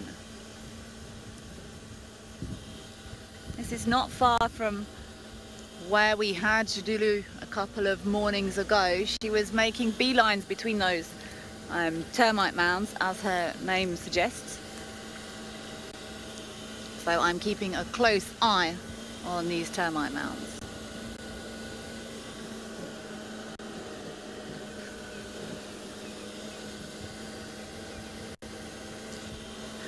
Lilypan, I agree. There's been so much happening and so many different things. There's been leopards and birds and beetles and all sorts of things. And there was a lovely scene, I think, in Amakala there with eland and ostrich. Diversity is indeed the spice of life, Lilypan.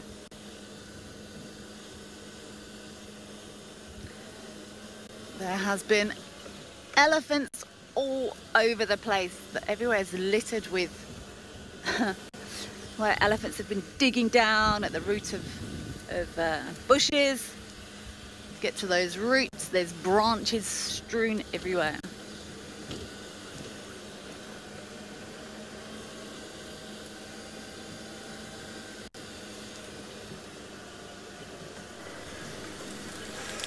Well, the adventure continues. He's just popped out onto Vulture's Nest and crossed straight east. We'll be able to give you a visual in about 10 seconds. I think, Craig, off to our left here. So yeah, he's crossed.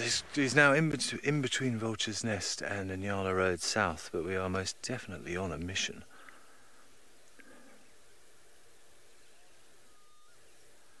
Yeah, it just disappears in that grass. It's absolutely incredible. You'd never know he was here. It's so much good fortune. And so we drove over that damn wall, and he definitely wasn't where he was. And I literally went over the damn wall, I turned around, came back across that damn wall, what, maybe 30 seconds later, and bam, there's a leopard sitting there.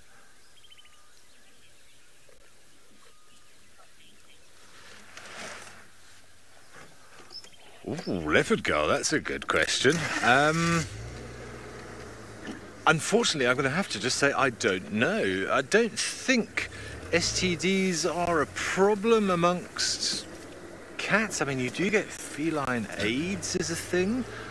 And obviously there's the other things like TB, but that's not passed through mating or anything. Leopard girl's a good question. I honestly don't know. When you said STD, the only thing that popped into my head is we know that koalas, for example, have a problem with chlamydia. I've never heard of any of the other classic STDs cropping up in these animals, but I think that's maybe more of a veterinary question, I'm afraid. But good question. They certainly don't use protection, so yeah, I don't know. I don't know. I wonder if maybe they could pick it up and sort of sense it and avoid somebody who does have a problem like that. I mean, that does happen in nature sometimes. I don't know, Leopard Girl, good question. I will see if I can find anything out for you, but I've never heard of anything along those lines, certainly.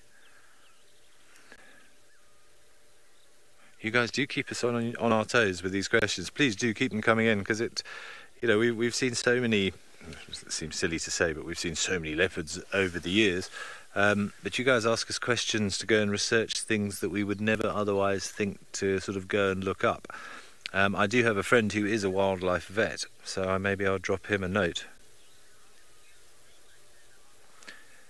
If anybody listening does know the answer, if we have any budding vets or anybody who's done some sort of research into this area, I would be fascinated to know whether leopards or lions, or any of the cats for that matter, are susceptible to any STDs, but it's nothing I've ever heard of.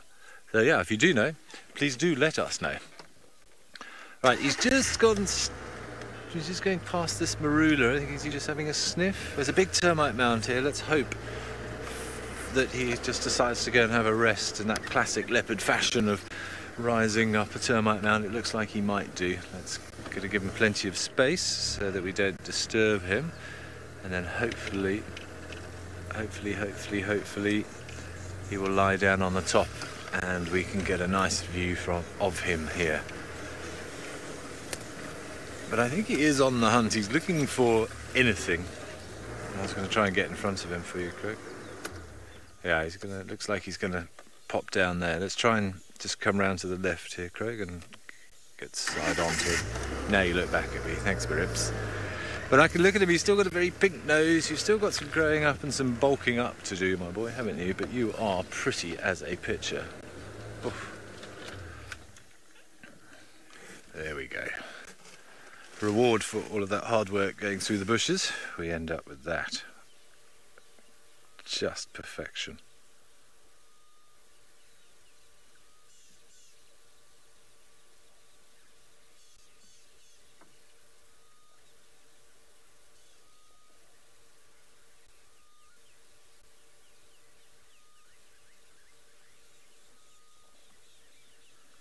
I don't think he's going to stay here for long. I think he's most definitely on the move this morning. Yeah, I didn't think so.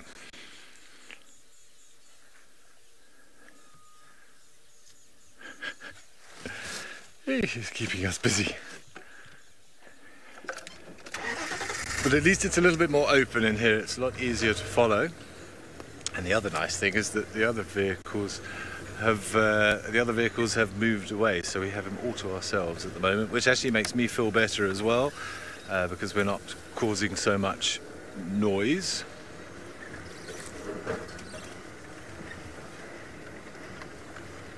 Okay, I think we're going to see if we can stay with him, but if he goes into the thick stuff again, I think so, out of ethical consideration, I'm going to leave him. I don't want to go smashing through the undergrowth unnecessarily. We followed him for a long time, but let's send you across to Nick in the meantime.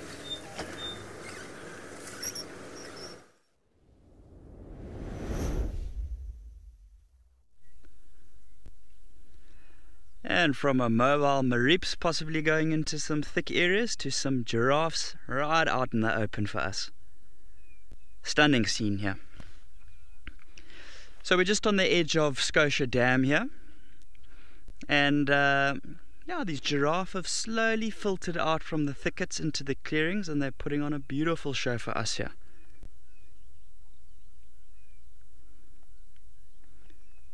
So you can see these two closest to us, This is a nice big male on the right hand side, and a female slightly just on his left there. And it looks like right in the distance at the back, that's a second female.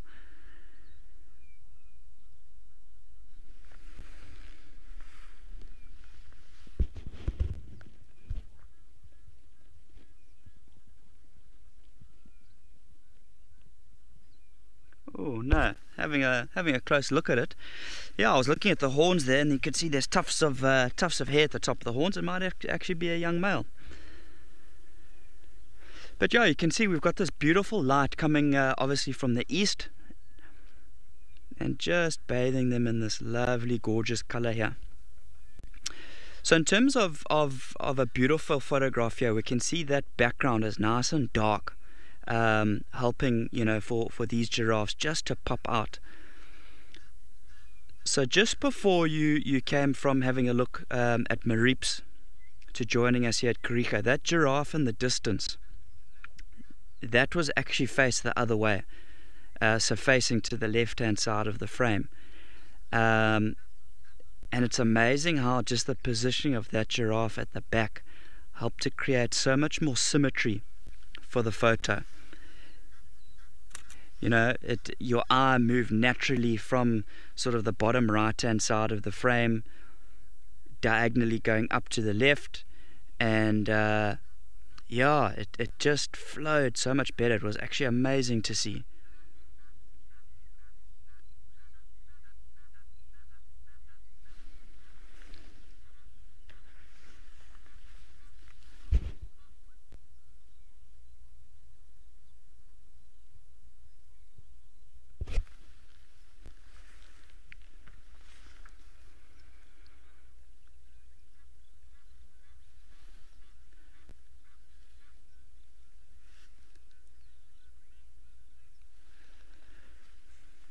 In terms of what that male was doing there,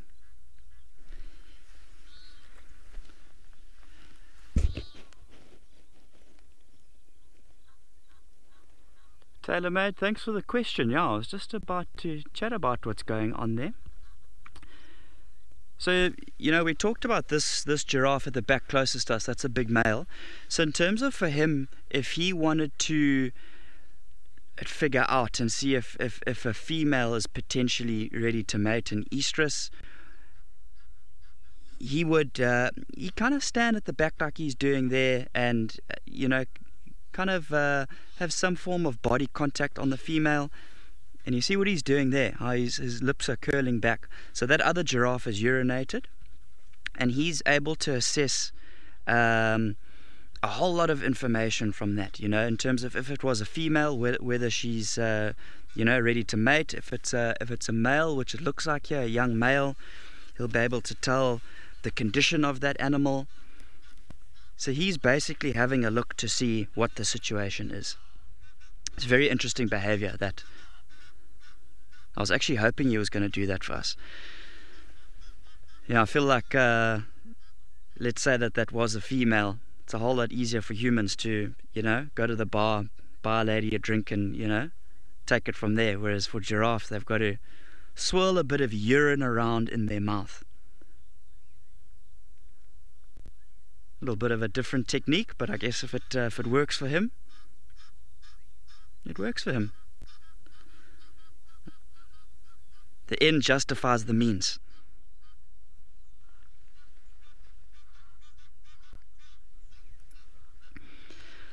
While these giraffes are doing their unusual thing of checking out the condition of other giraffes, let's take you across to Kelly, who's also got something unusual.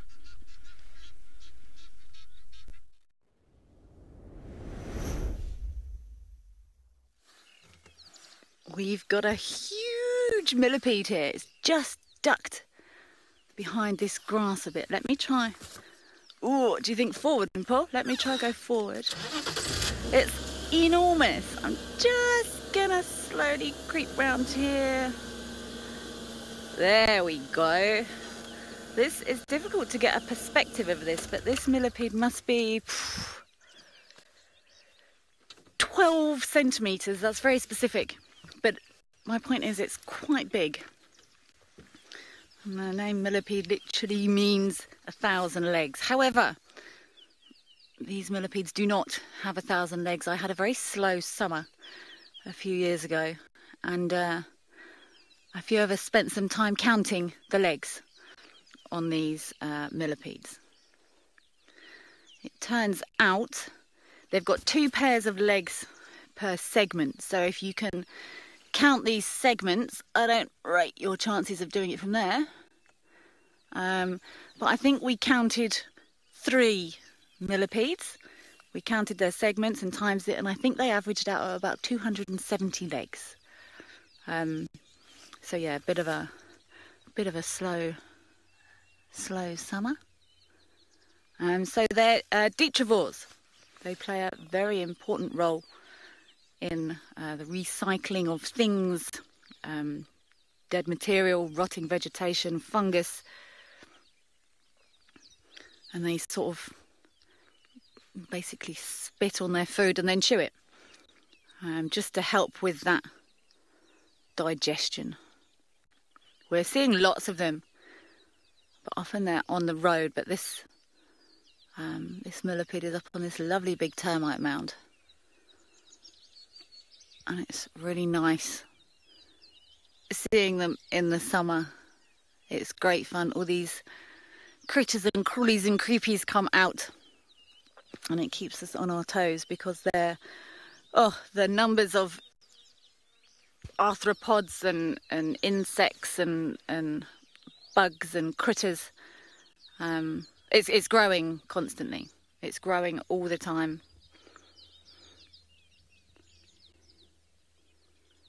It secretes different chemicals to prevent attack because, as you can imagine, this is a 12-centimetre snack. Pretty boy. They've got sort of their legs are sort of split funny at the front, but they've basically got antennae, and they feel with their feet as well. And okay, it's gone right in this grass now. But they don't move quickly, and they've got 270 little. Oh, there's another one coming out. Just to the right there, Paul. Wow, that looks like that one has gone in a hole and the other one's come out the other side. It's 2 different millipedes. Oh, you can see how its feet are sort of rippling. I don't know how close you can get in there. They use this like rippling effect, and you can see. This is exactly how they feel their way around. They've got an entire rippling sensory base that they use. And maybe... No, I don't think they would. This is a fungus-growing termite mound, and they do feed on fungus. But no, I think they've probably just been sheltering in here. I haven't heard of them feeding on the fungus that this specific fungus that termites are related to. There's a whole millipede party going on here. So they do secrete chemicals to prevent them from being a 12-centimetre snack. But they're a favourite of scorpions and civets. Civets really enjoy these guys as well, and you often see in civet trees, so the latrine of a civet, civet poop is full of these. Oh, it's quite mesmeric actually.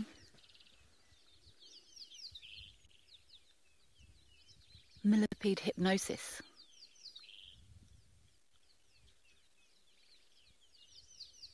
Looks like there's an electric pulse going along it. Amazing, these just going about their day.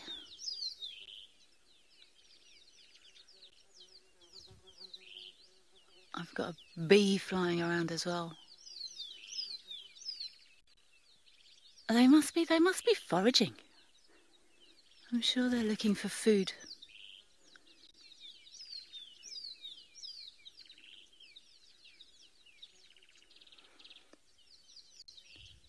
They're tapping their antenna basically on the front, and it's like a sensory organ, almost like cat's whiskers. And they will be feeling their way around there. This is very, very cool. I'm going to send you over to Pridelands, who I think have their own party on the go over there.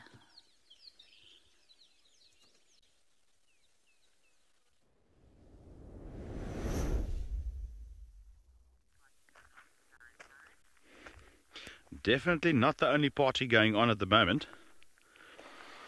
And you're not in Honey, I Shrunk the Kids. We're just focused on a bit of a grass. But that is not our story here. If we go a little bit further, like I said this morning, I feel very educational today. Right. My story here is, what's in a name? What's in a name? We have the weeping wattle, the African weeping wattle. Yeah. Why the weeping wattle? Right. So in summertime, especially when there's young branches growing, you often will stand under this tree and you'll feel water or a fluid dripping from above, especially with the taller versions of this tree, the taller specimens. Weeping wattle, tree is crying.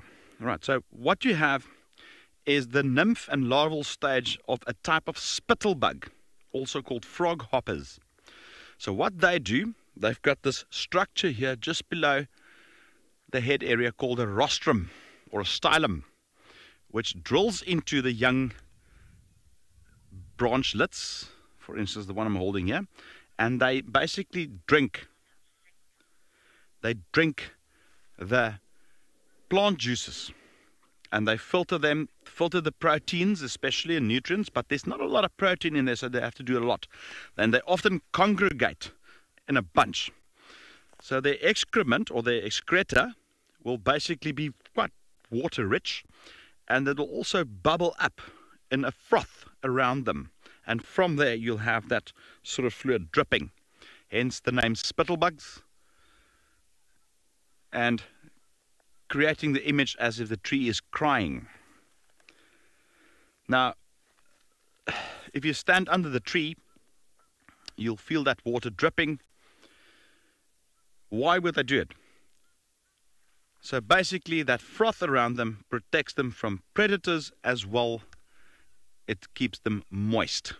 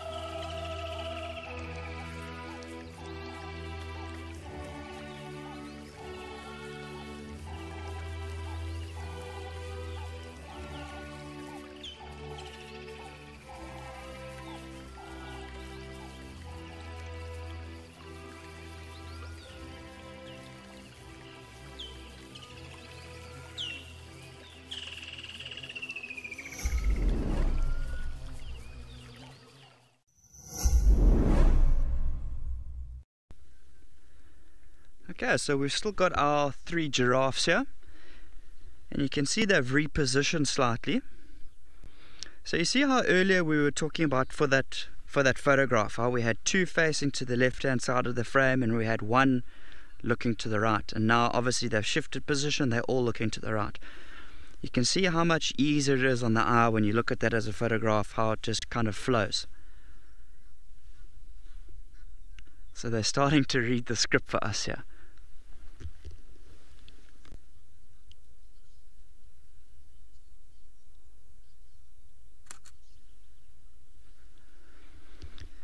Waikisha, thanks for the question. In terms of differentiating male from female giraffes, one of the ways we can do that is to look at the horns.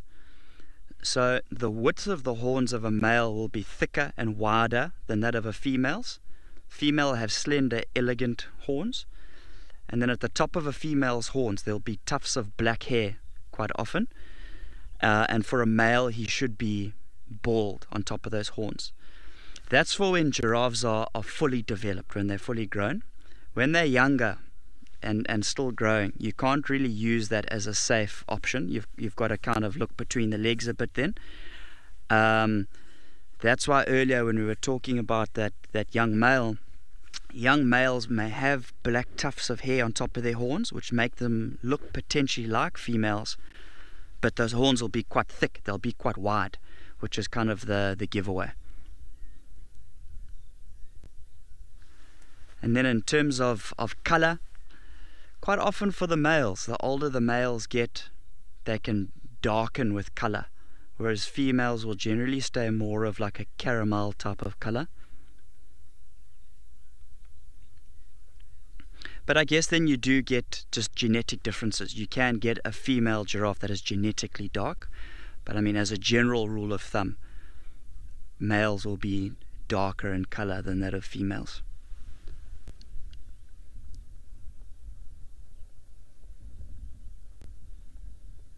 Let me see if I can try and zoom into this giraffe at the back for you here. So that one that's slightly on the left hand side, I want to show you his horns there.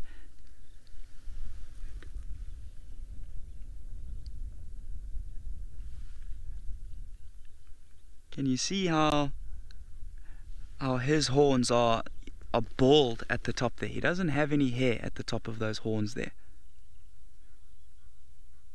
So that's telling us that he's a male.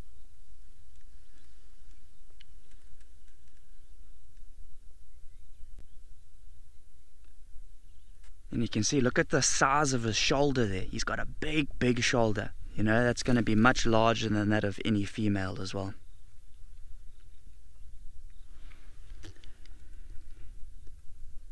Everybody chewing rhythmically.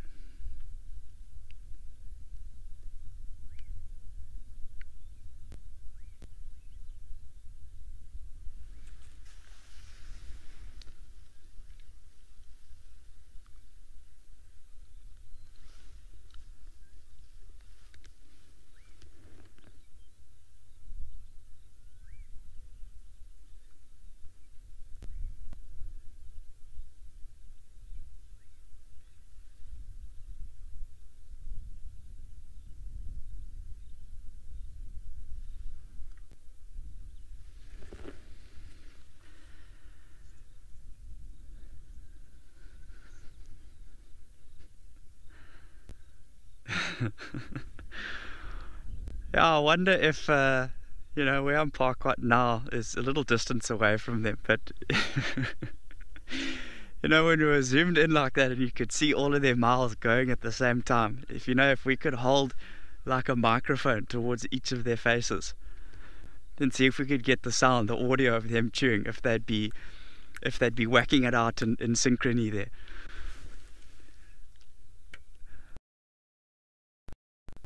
But yeah, I mean, in terms of noises, giraffes don't generally make too many noises. You know, some people think that they're mute. They're definitely not mute. They're able to make noises and things like that, but not very vocal animals, huh?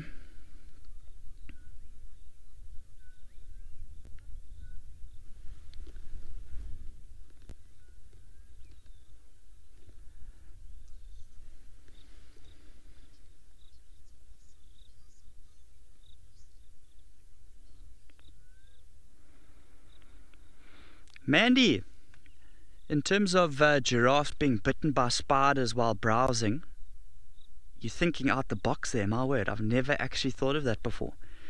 I'm sure there's the potential chance. You know, there's plenty of different species of spiders and things that we get out here. Yeah,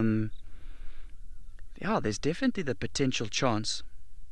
However, I mean, it's important to remember that the resilience of all of these animals out here is incredible. You know, something that would be quite fatal for us is nothing for a lot of these animals. You know, so I guess even if a giraffe did have to get bitten by a spider, it's not going to be the worst thing in the world.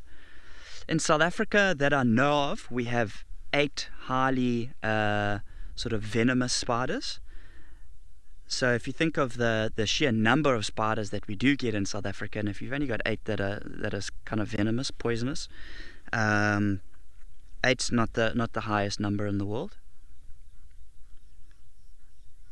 I haven't heard of a giraffe dying or anything like that from being bitten by a spider, but I'll definitely do some reading on it, see if I can find anything. Yeah, talking about spiders, I'm not a big fan, huh? My dad, he got bitten by a violent spider. We were playing golf. I hit my ball on the fairway, obviously, from the drive. I mean, obviously. And my dad hit his in the rough. And he got bitten by a violent spider. He didn't know it at the time. He just felt this little prick on his ankle. And it wasn't the best thing.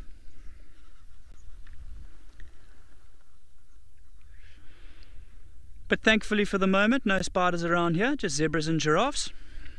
But let's take you across to Ben and see if he's had any more luck with the leopard.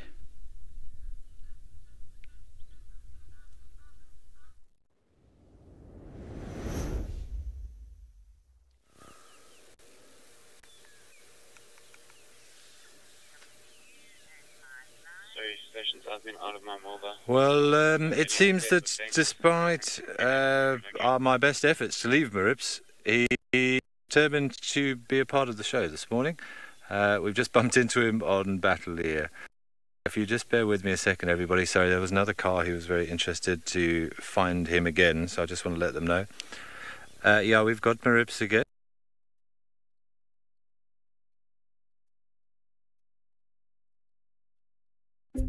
Three brothers named the Avoca males arrived in Djuma in 2018. So this is our first good look at the Avoca males. So they're definitely a bit older than what I thought when we were looking at them. They're just under 5. This area had recently been vacated by the Birmingham boys. The Avocas grabbed the opportunity and took over the Talamati and Nkuhuma prides quickly.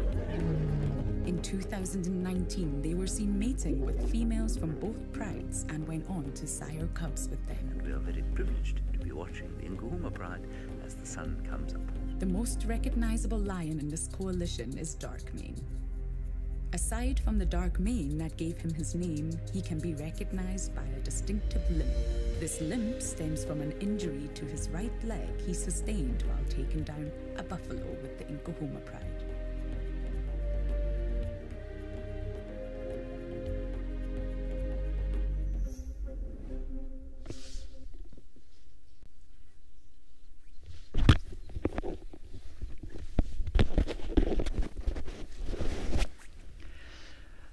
Sorry about that there, but we've got another lovely scene here.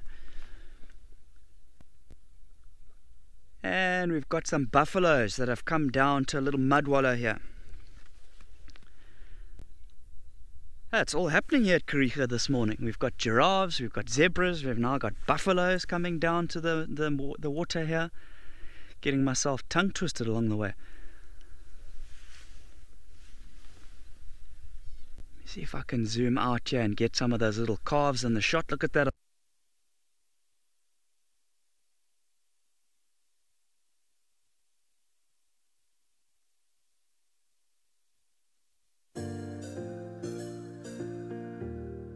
The importance of medicinal plant that we have in the surroundings. Remember, all different plants in the area, it cure different diseases that might be really emerging to human being. The importance of this specific plant, it do treat pneumonia, And of course, if you have a flu, and it's one of the best toilet paper tree out in the bush because it does have the very soft leaves. These trees are very common. You can find in anywhere, cover most of the ground in the area. The most important plant is devil thorn. Devil thorn is one of the thorn that when a woman is in labor, they use the devil thorn to be free from giving birth, and also use this as a soap. You can be free from bacteria.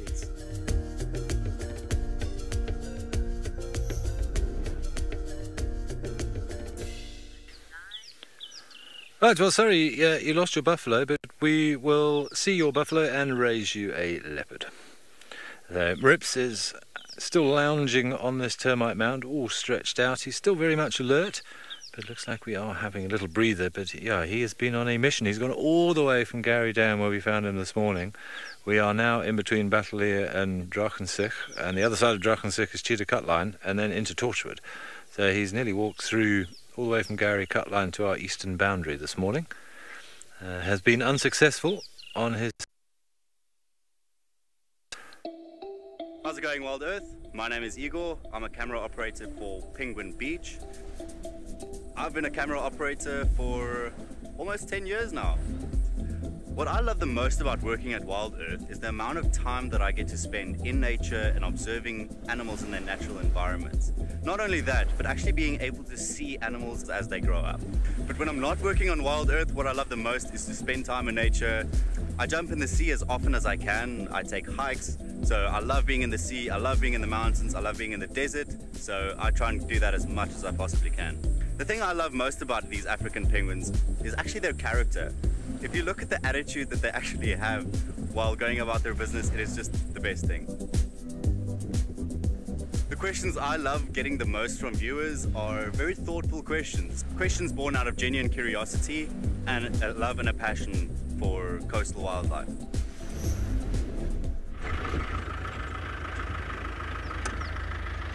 Bumbling, right.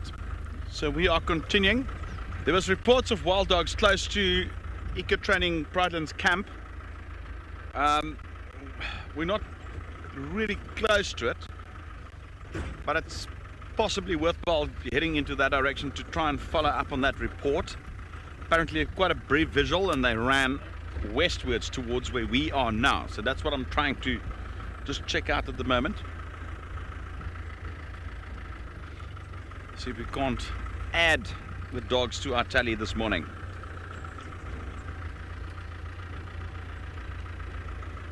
Other than that, some lovely leopard.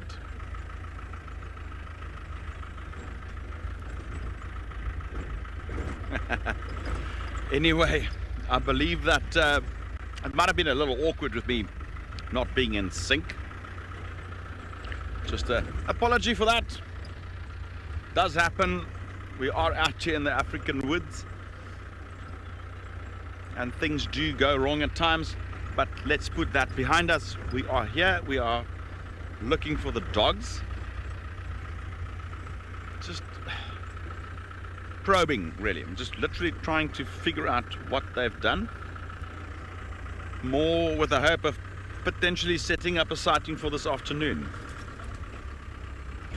So we've got Kili Kopi right here, and they said they were heading straight towards there. It's a long shot, you know, it's one of those where you can't really, you just have to work the area. It's like I always say, if you understand the problem, you can work the solution. The outcome might not always be in your favor though.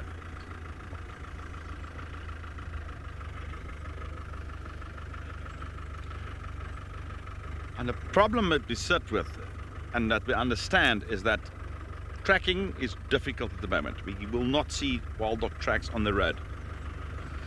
With the rains, soil bonds, not a lot of loose dust and soil particles where the paw print can actually imprint.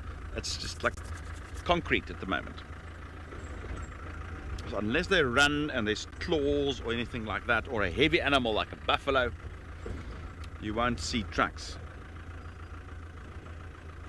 So we need a few days without rain, so the top layer, that little top layer of soil particles, need to dry out.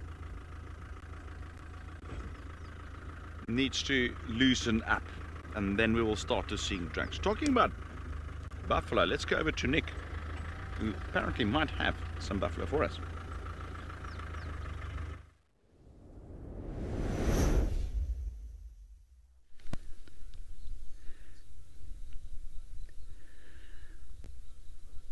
So if you've ever wondered what the face of contentment for a buffalo looks like,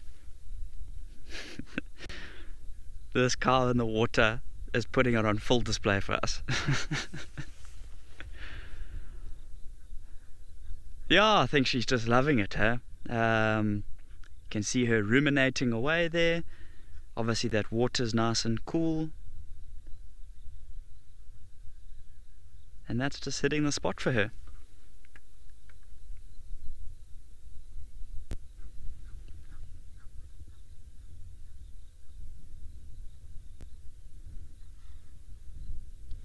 It's incredible how most of the herd is kind of just up on the bank to the left. You can see a male starting to come across here, but how most of them have actually not come into the water.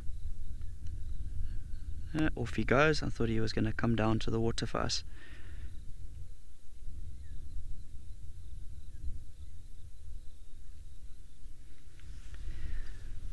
Look at that youngster there resting his head on that bank there. Don't work harder, work smarter.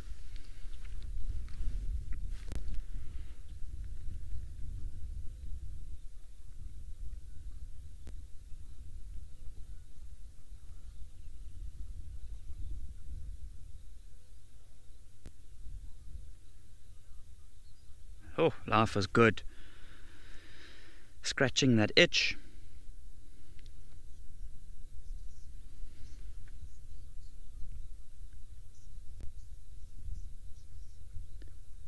Another one at the back there, scratching his chin. Everybody's got the itches. Remember, there were lots of those little midges flying around yesterday. Not as many today, but you would think that if there was plenty of them around today, maybe these buffaloes would coat themselves in this mud rather than, scratching up against grasses and things like that. I don't know if anybody's ever been bitten by a tick, but even if you pull that tick off, it can be quite itchy still. Obviously these buffaloes would have the oxpeckers to help them, but having a good scratch up against a tree or a nice thick patch of grass like they've got here will always hit the spot as well.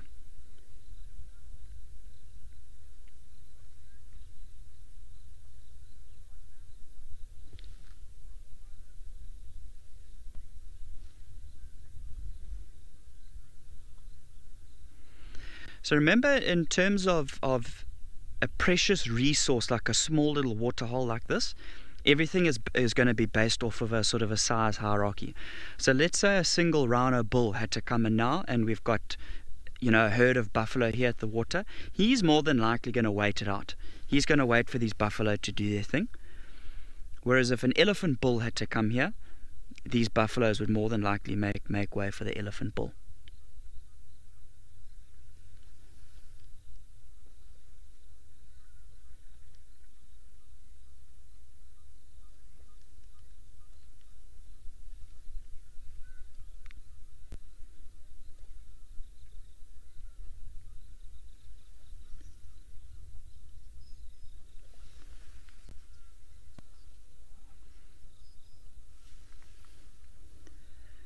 Monkey Boo Boo, thanks for the question.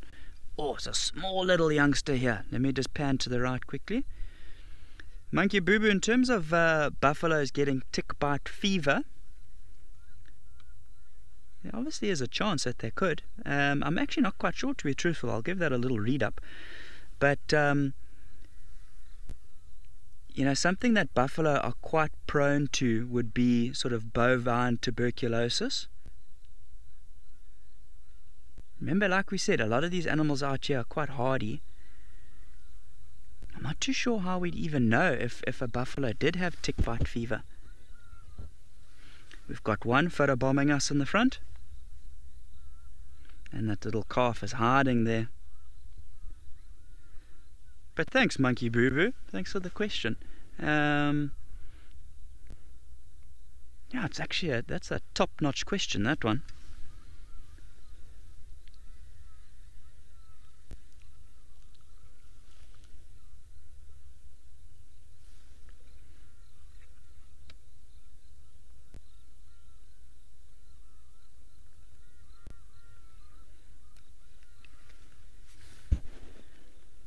Well, there we've got one lying down and a second one lying down.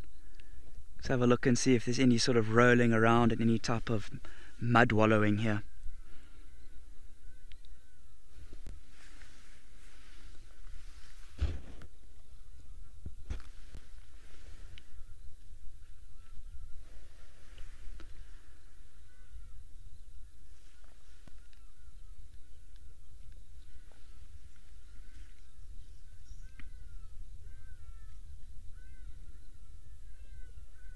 Alright, these buffaloes I'm sure will take their time here by the mud wallow.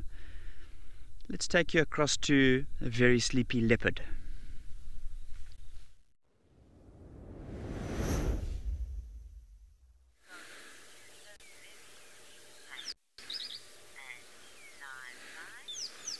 Yeah, thanks Nick. I enjoy that buffalo sighting. We haven't had any rolling from Marips yet. With the amount of exercise he gave us all and gave himself this morning, I think he's quite happy to just snooze a couple of minutes away here. I love the way he's got his cheek rested on his there. Very, very sweet. But yes, it's been a cracking morning. As I said before, not sure what point you lost us there, but we've been trying to leave Marips for a while, and we finally did decide to leave him because he crossed through the drainage line where we couldn't get, so we thought, well, we'll just check the other road anyway. And he was on the road, across the road in front of us, and has now just taken up residence on this little termite mound just to the east of Batalia. So very much, I think, the star of this morning's safari. He was determined to get as much airtime as possible, I think. Craig and I were just having a debate, and I've even called in some assistance from outside, and obviously with you guys watching as well, please do give me your 2 cents worth. We know that Marips' mother is Tundi, and I think it is assumed that Tingana was the father, but he's been sitting here the whole time. Now he's popped his head down, but he's had his head up, but he's had his tongue hanging out. And I know yesterday with Cedric, we were also looking at him sitting there with his tongue hanging out, and I know old Hukamuri, the hook, always used to wander around with his tongue hanging out, so we were just debating whether or not perhaps could the hook be the father. I don't know. I don't think we've got definitive evidence as to who the father is. Obviously, leopardesses are known to mate with multiple males, and I got that very interesting question about feline STDs, which I'm going to have to go and look into. There is some suggestion that some may be afflicted by herpes, but as of yet I'm trying to look for something substantial. So could this be the hook's offspring? I'm really not sure. If anybody knows for sure, by all means let me know, but I just thought that tongue hanging out was quite characteristic. Other thing, of course, to remind you is please don't forget that this coming Sunday, so that's the 6th of November, available for all explorers. It's your chance to give any feedback, suggestions, and anything else you think could anything else that you could help with WildEarth moving forward. Graham's going to be around to answer any of your questions and give you some extra information about what lies ahead. So that will be at 7:30 Central African time this Sunday. I hope that you will be able to join him for that. Should be very, very interesting. I believe we've just heard from Shreyas, who thinks Mwati could possibly also be the father, possibly not actually Tingana, so we don't know. But thank you, Shreyas, for your info there. But yeah, it's an interesting one. I just wonder, with that strange habit, I've never seen a leopard sort of just sit there with his tongue hanging out as much as Marips does. And I think I only got to see Hukamuri once, but I know that was one of his defining features. I've seen photos of him walking down the road with his tongue lolling out in front of him there as well. So interesting. But So that's the whole point of leopards mating with multiple males is rather interesting, and we think that the whole point behind that is to just dupe the males into thinking that they're all the father, so that there won't be any infanticide. But for one sleepy predator, let's send you over to a predator who sounds like he might be on the move in Amakhala.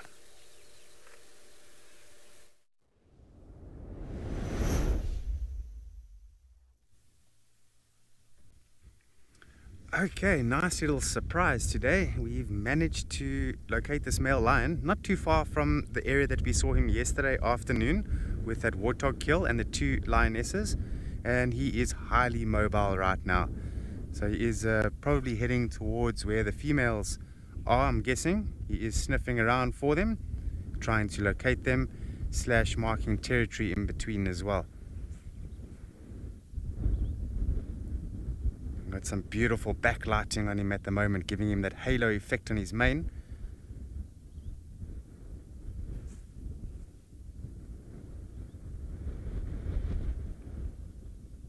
Magnificent animal, look at him, beautiful.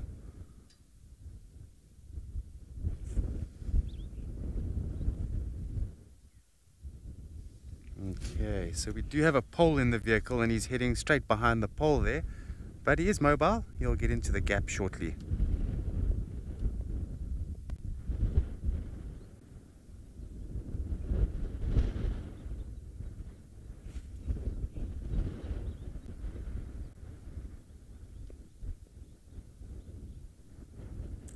Just stopping to listen around and look around.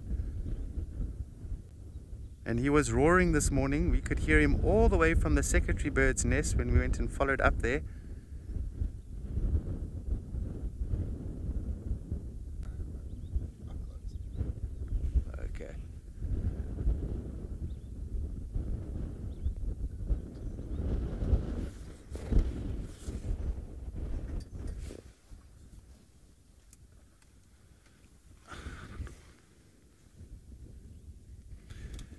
Trish, no, they don't shed their manes unless, if they're in very weak condition. I have seen lions lose the portion of their manes before when they're very thin and emaciated. Okay.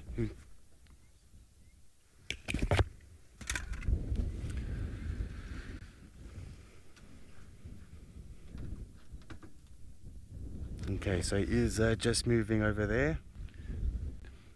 Alright, should we try re-angle, Morgan? Yeah, okay. We're just going to try and just turn the vehicle over here.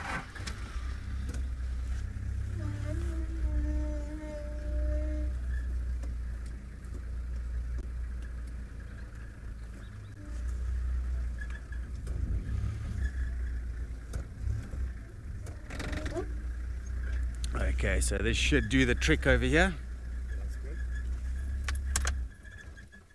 There we go, he's just heading straight towards that small little thicket, localized thicket there.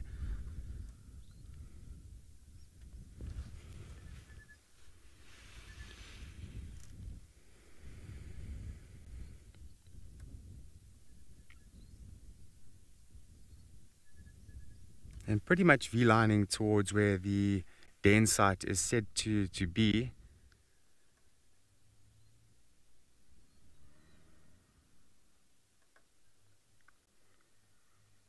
And you might even mark that bush over there. Nah, just walking past it.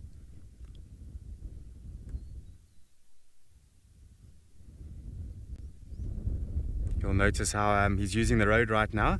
It's a lot easier for him to walk on the road than through the bush. I know it's short grass over here, but when the bush does get thick, they'll often just stick to roads and paths just to save a little bit of energy. It's all about saving energy.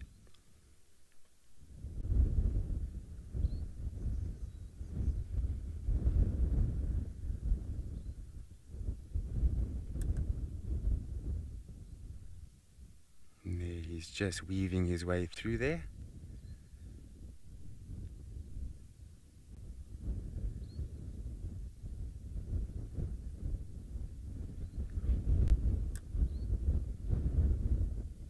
I would probably guess he's about 200 kilograms, just over that. So yeah, for a cat, he's a big, big cat.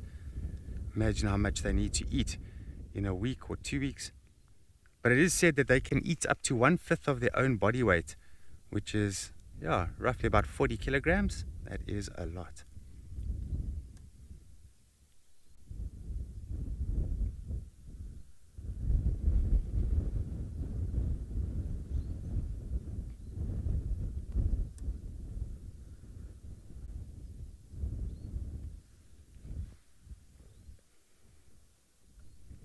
Just going over that small peak.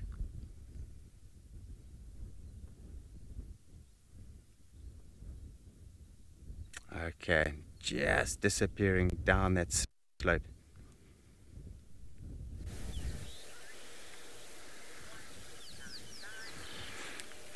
Oh, Ribs has got his tongue stuck out again. He's just popped his head up. Something attracted his attention from behind us, but we've just had a bit of a gust of wind. You can see the foliage in the background moving around, so maybe carried an interesting scent.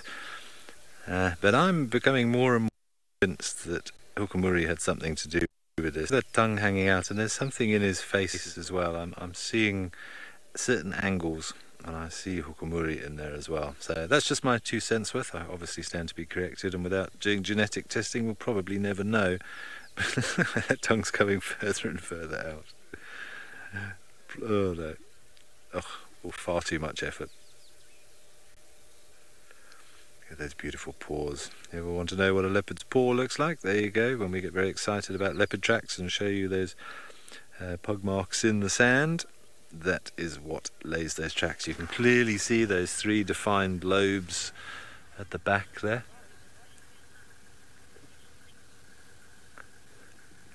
You see those beautiful toes as well.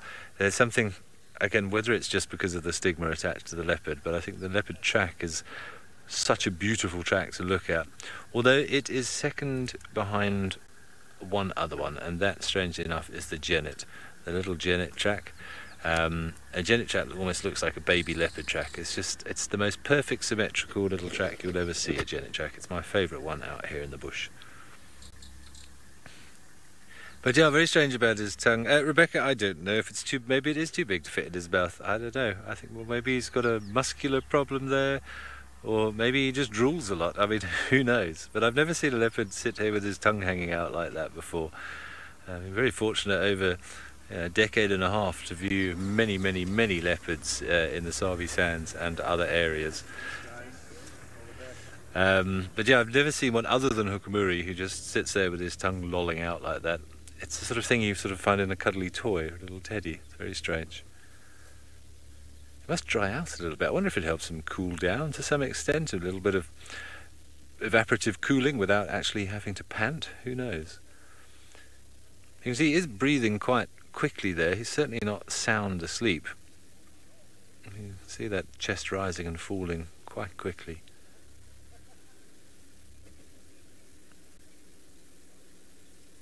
Normally if a cat, a bit like us, when we're properly in deep sleep, our breathing will slow down and the whole body system will, well, not stall hopefully, but it will, everything will slow.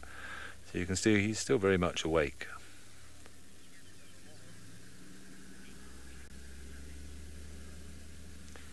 Alright, we're going to sit here probably for the rest of the drive with Rips and see what he does. And speaking of tracks there, let's send you over to Chris. It sounds like he might be doing some tracks as well.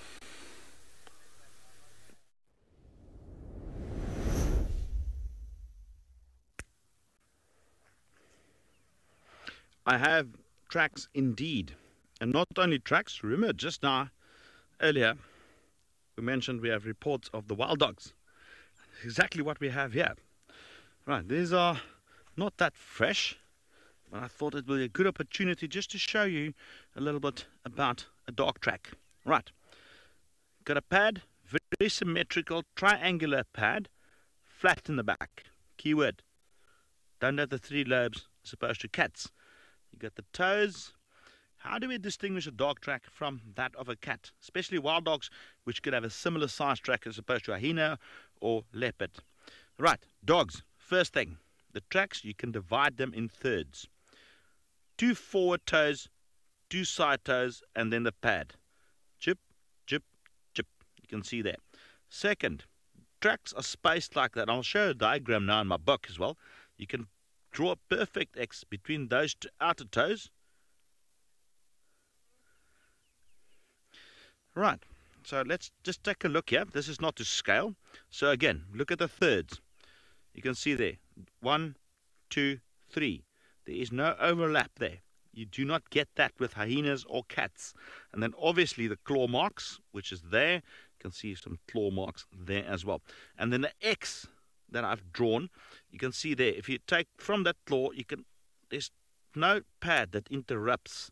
You can draw almost a perfect sort of cross or X through the track. But more importantly, flat in the back. Symmetrical, triangular back pad. 2 side toes, 2 front toes, and as you can see, almost perfect thirds. You can divide the track in perfect thirds, and this will be relevant to all dog tracks. So that is a quick cheat sheet in order to distinguish dog tracks from that of cats. How would cats differ? Most often much more like the roundish track, not as oval shaped. And then the key there with cats is you'll have the very distinct 3 lobes in the back and the absence of claws.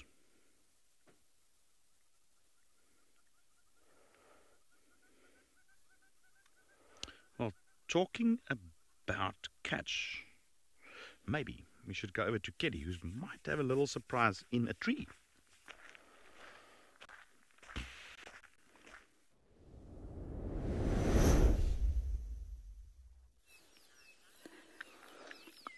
It's definitely not a leopard, this surprise in a tree, and it's not a massive surprise in a tree because this is where they live. But this is a beautiful leopard orchid that's flowering. Unfortunately, the light isn't giving this stunning orchid the credit it deserves. But these flowers are a very delicate yellow, and they've actually got a lovely scent. And tiny little spots on these beautiful yellow petals, but it's tricky to catch them in this light. There's over 18,000 species of orchid, and I know I struggle to keep them alive, although I did recently manage to get a little one flowering, but we will see how long that lasts at home. So lots of people think these are parasitic plants, but they're not, they're epiphytes. So all this orchid is doing is just sitting here quietly on this dead tree, and it's getting all its nutrients from bits of stuff and things that are falling into the crown, that are getting caught on the wind. It's not doing any damage to its host. We do see them in dead trees and living trees as well, but they're beautiful orchids, and they don't flower for too long, so I'm actually glad I spotted this one while it was still flowering. Sometimes they look like it's just sort of a pile of stuff in a tree, but it's always lovely to see these beautiful leopard orchids. Some people think it's birds or monkeys that will deposit these seeds of this plant high up in a tree here.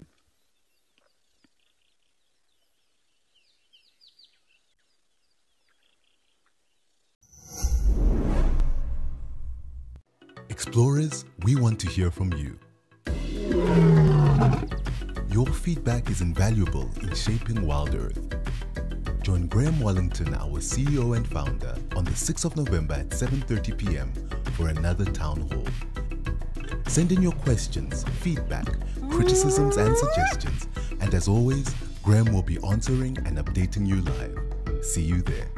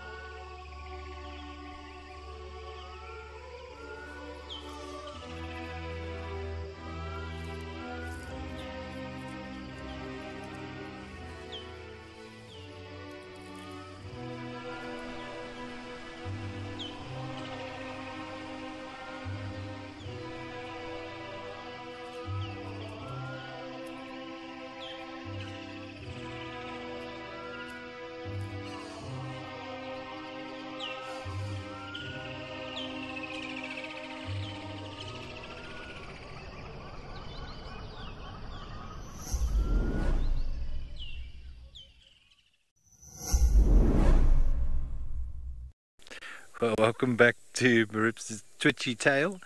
He's fast asleep now, although his breathing's still quite rapid, so I don't think he's in a deep sleep, but his tail is now sort of twitch. Oop, there we go, a little twitchy twitch. Hopefully thinking about all the things he might catch later this afternoon or tonight. I think when we were watching Talumba the other day, we were just sort of, you see, when they see something and they go completely static and they go into that alert posture and just the tip of that tail twitches, it's like all of the energy that they've got, they're trying so hard to remain motionless, and they're funneling all of that excitement right through the body, and it ends up in the tail, and it's almost like that excitement sort of leaching out into the ether, but they just can't quite control it. It's the one thing that gives them away. But we know that tails are used in cats as a form of communication, so it is unsurprising really, but very interesting to watch. And of course he's got that thick tail for battle. There's something irritating in there, maybe a little biting fly or something. That thick tail will help him with balance. Those huge strong shoulders, razor sharp claws, and of course that special wrist. Oh, we're off. Or are we just going to relocate? It is warming up a little bit. It's still overcast, but he is kind of lying in the open. I wonder if he's just going to go for a bit of shade. Yeah, I think it's just in the last 5 minutes, the temperature has risen, even though the sun isn't coming out. There's been a noticeable increase in temperature, and he was lying out in the open, so a little bit of extra shade.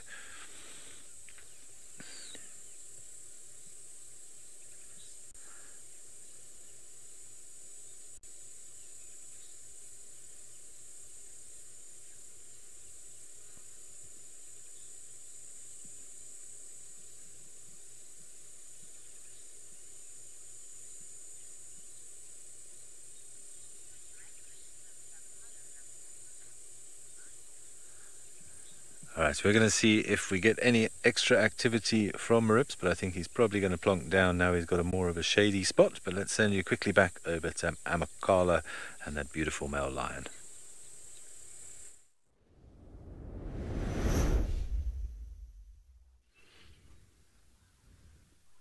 Okay, we've managed to sort of relocate this male. He's been highly mobile and heading towards a drainage line at the moment. Very nice view, isn't it, eh? And just to let you know, we're gonna continue trying to follow them and see what's gonna happen during the Escape to Nature experience as well. So something definitely to look forward to. Hopefully they are still out and about during that time. So he's hot on the scent of the females and pretty much following them straight into the drainage line where the suspected den site is hidden.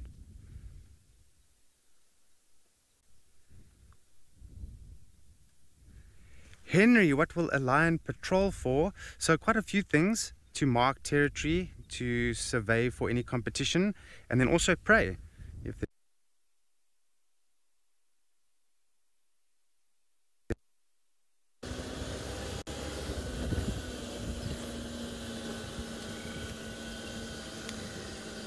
I'm just at the end of Rebecca's Road.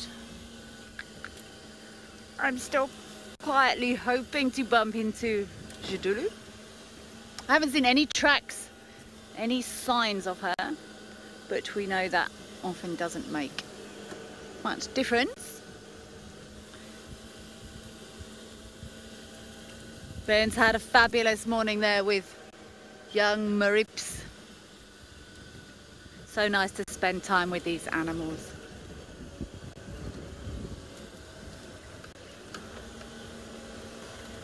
I think Andrew has been chatting about lion patrols. I'm assuming that conversation was along the lines of male lions when they're patrolling their territory. It's hard work being a male lion.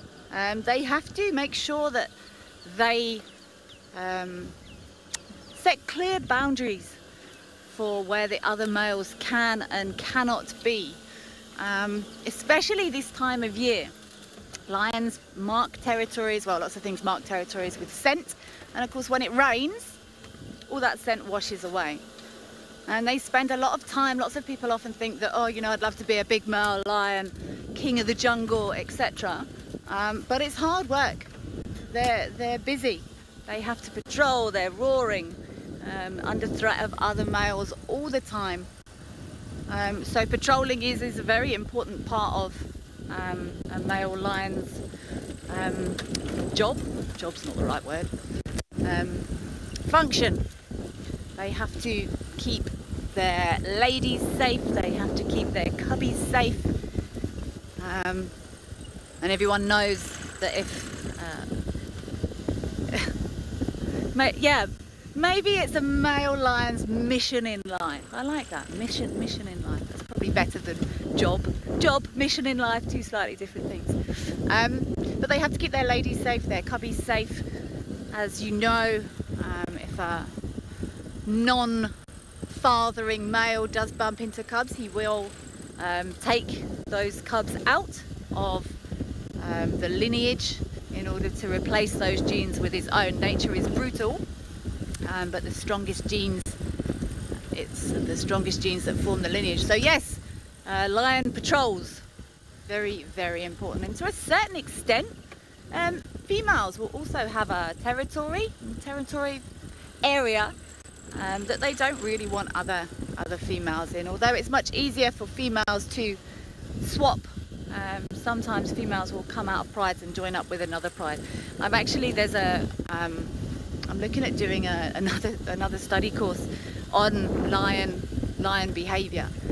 The best way to understand lion behaviour, in my opinion, is to just be with lions all the time. These documentaries that film lions, obviously we've got our very well-known characters here on WildEarth, all our favourites, and the story, the history of the lovely Blondie. God rest his soul, how important he was for everyone that's watching. But the best way to understand lion behaviour, in my opinion, is just to spend the whole time with them. And you see these documentaries where they will follow either an individual male or a pride for 5 years. I think that Dennis's our hero, Mr. Attenborough, if you're watching, hello, don't rate the chances.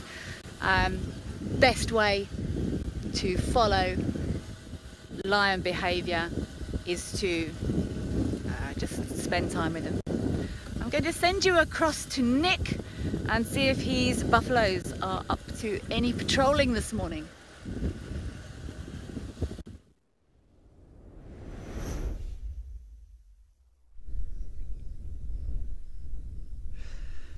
Welcome back to Kariga, and from lions roaring and things like that to our buffaloes, who are also quite vocal animals, especially in a bigger herd. You know, somebody gets a fright and one pokes his horn somewhere, one will bellow.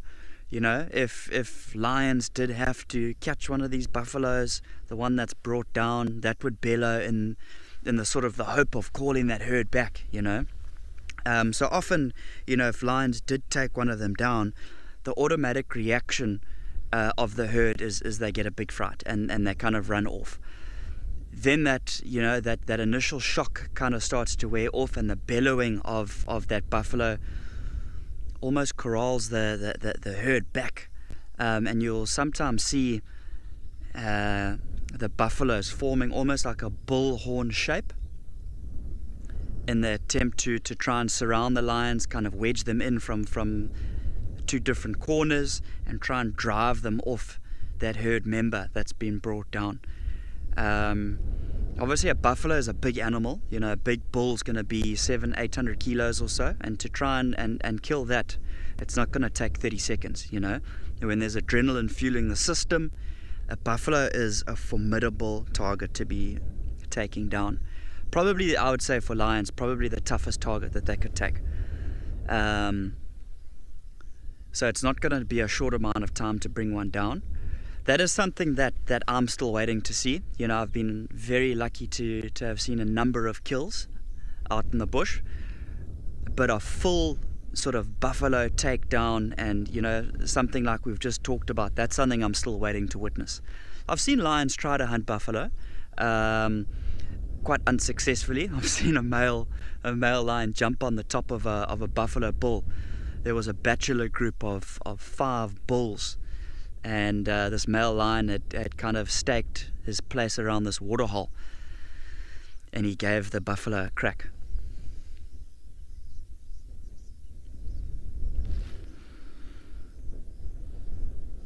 Megan, thanks for the question. Definitely, buffalo do have a very good sense of smell. All 3 of their senses, sight, hearing and smell, are all very, very well developed. Yeah, we touched on it the other day, you know, not too many species have all 3 senses that are razor sharp, really well developed. You know, that's one of the things that makes buffalo such a hard target for lions to hunt, is that all 3 senses are well developed in terms of being very alert and spotting potential threat.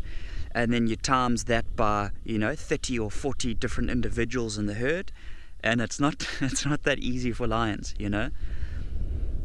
Obviously, females also having horns, that's a big threat, you know. And you look at these buffaloes now, and you can kind of see they're quite relaxed. They're taking it easy. Ears are swishing around, chasing little flies and michies around, off at least. But they're still very, very alert. If one had to get a fright and stand up or, you know, become quite alert, you'd see that would ripple through the whole herd. And they'd be looking at whatever's caught the attention of that one. So buffaloes do have a very, very good sense of smell.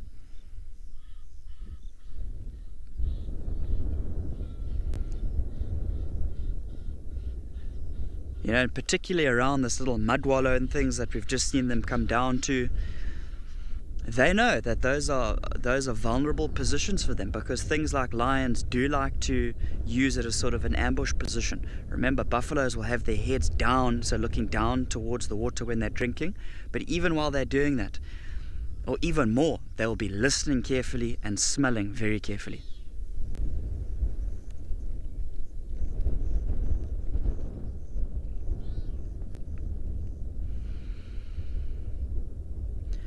But stick around with us as we head into Escape to Nature and see what this herd of buffaloes do get up to, and maybe if anybody else comes down to the mud wallow that they've been to, maybe some warthogs or maybe rhino if we're lucky.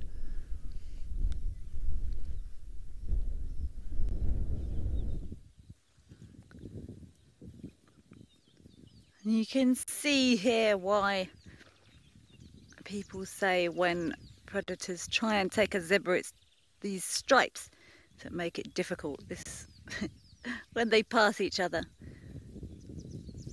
that just looked like one long zebra there. All these stripes blending them into each other. Now, just as we get there, they're going to wander off behind the tree.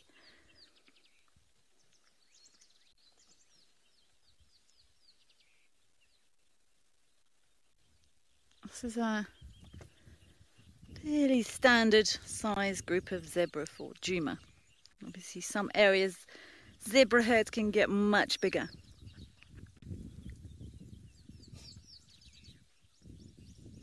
It looks like there's one stallion in here and then two females with 2 youngsters. Nice to see these zebra on Djuma. See, look.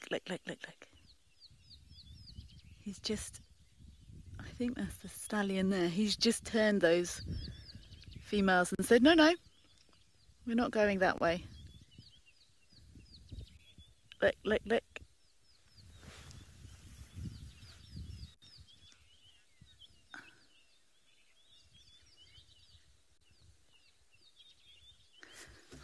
Just going to reposition them, Paul.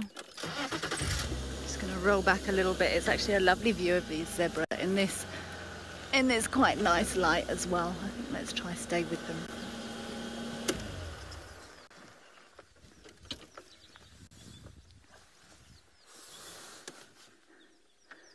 That constant tail swishing.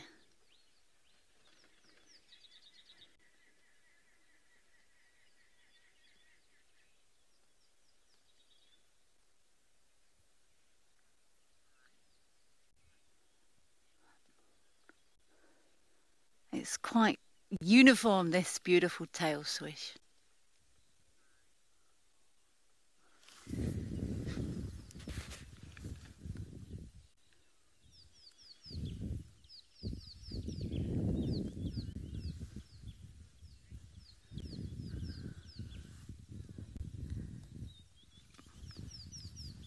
It's almost mesmerizing, this tail swish here, like the ripples on that millipede this morning.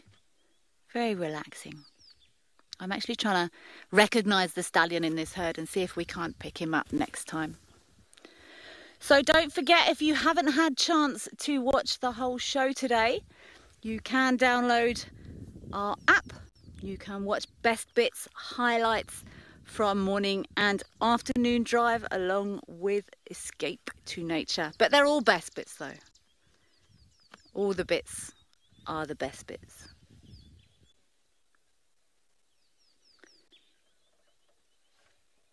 I just memorised this. Where's he gone now? The stallion of this group has actually got quite a lot of marks around his chest. So I'm going to keep an eye on these zebra and see if we can't recognise him again.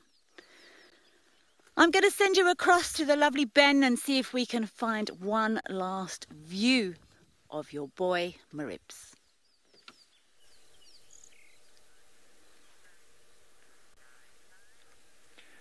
Thank you very much, Kelly. Well, what an incredible morning it has been. Prince Maribs has given us quite the show this morning. We found him lounging on a log at Gary Dam, then he's walked halfway across Djuma, and now lying here just east of Battle Inn. Looks like he's settled in for the day. Thank you so much for joining us this morning. It has been an absolutely wonderful drive and a pleasure to share it with you, and we will hope to see you in Escape to Nature straight after this show. Have a wonderful rest of the day.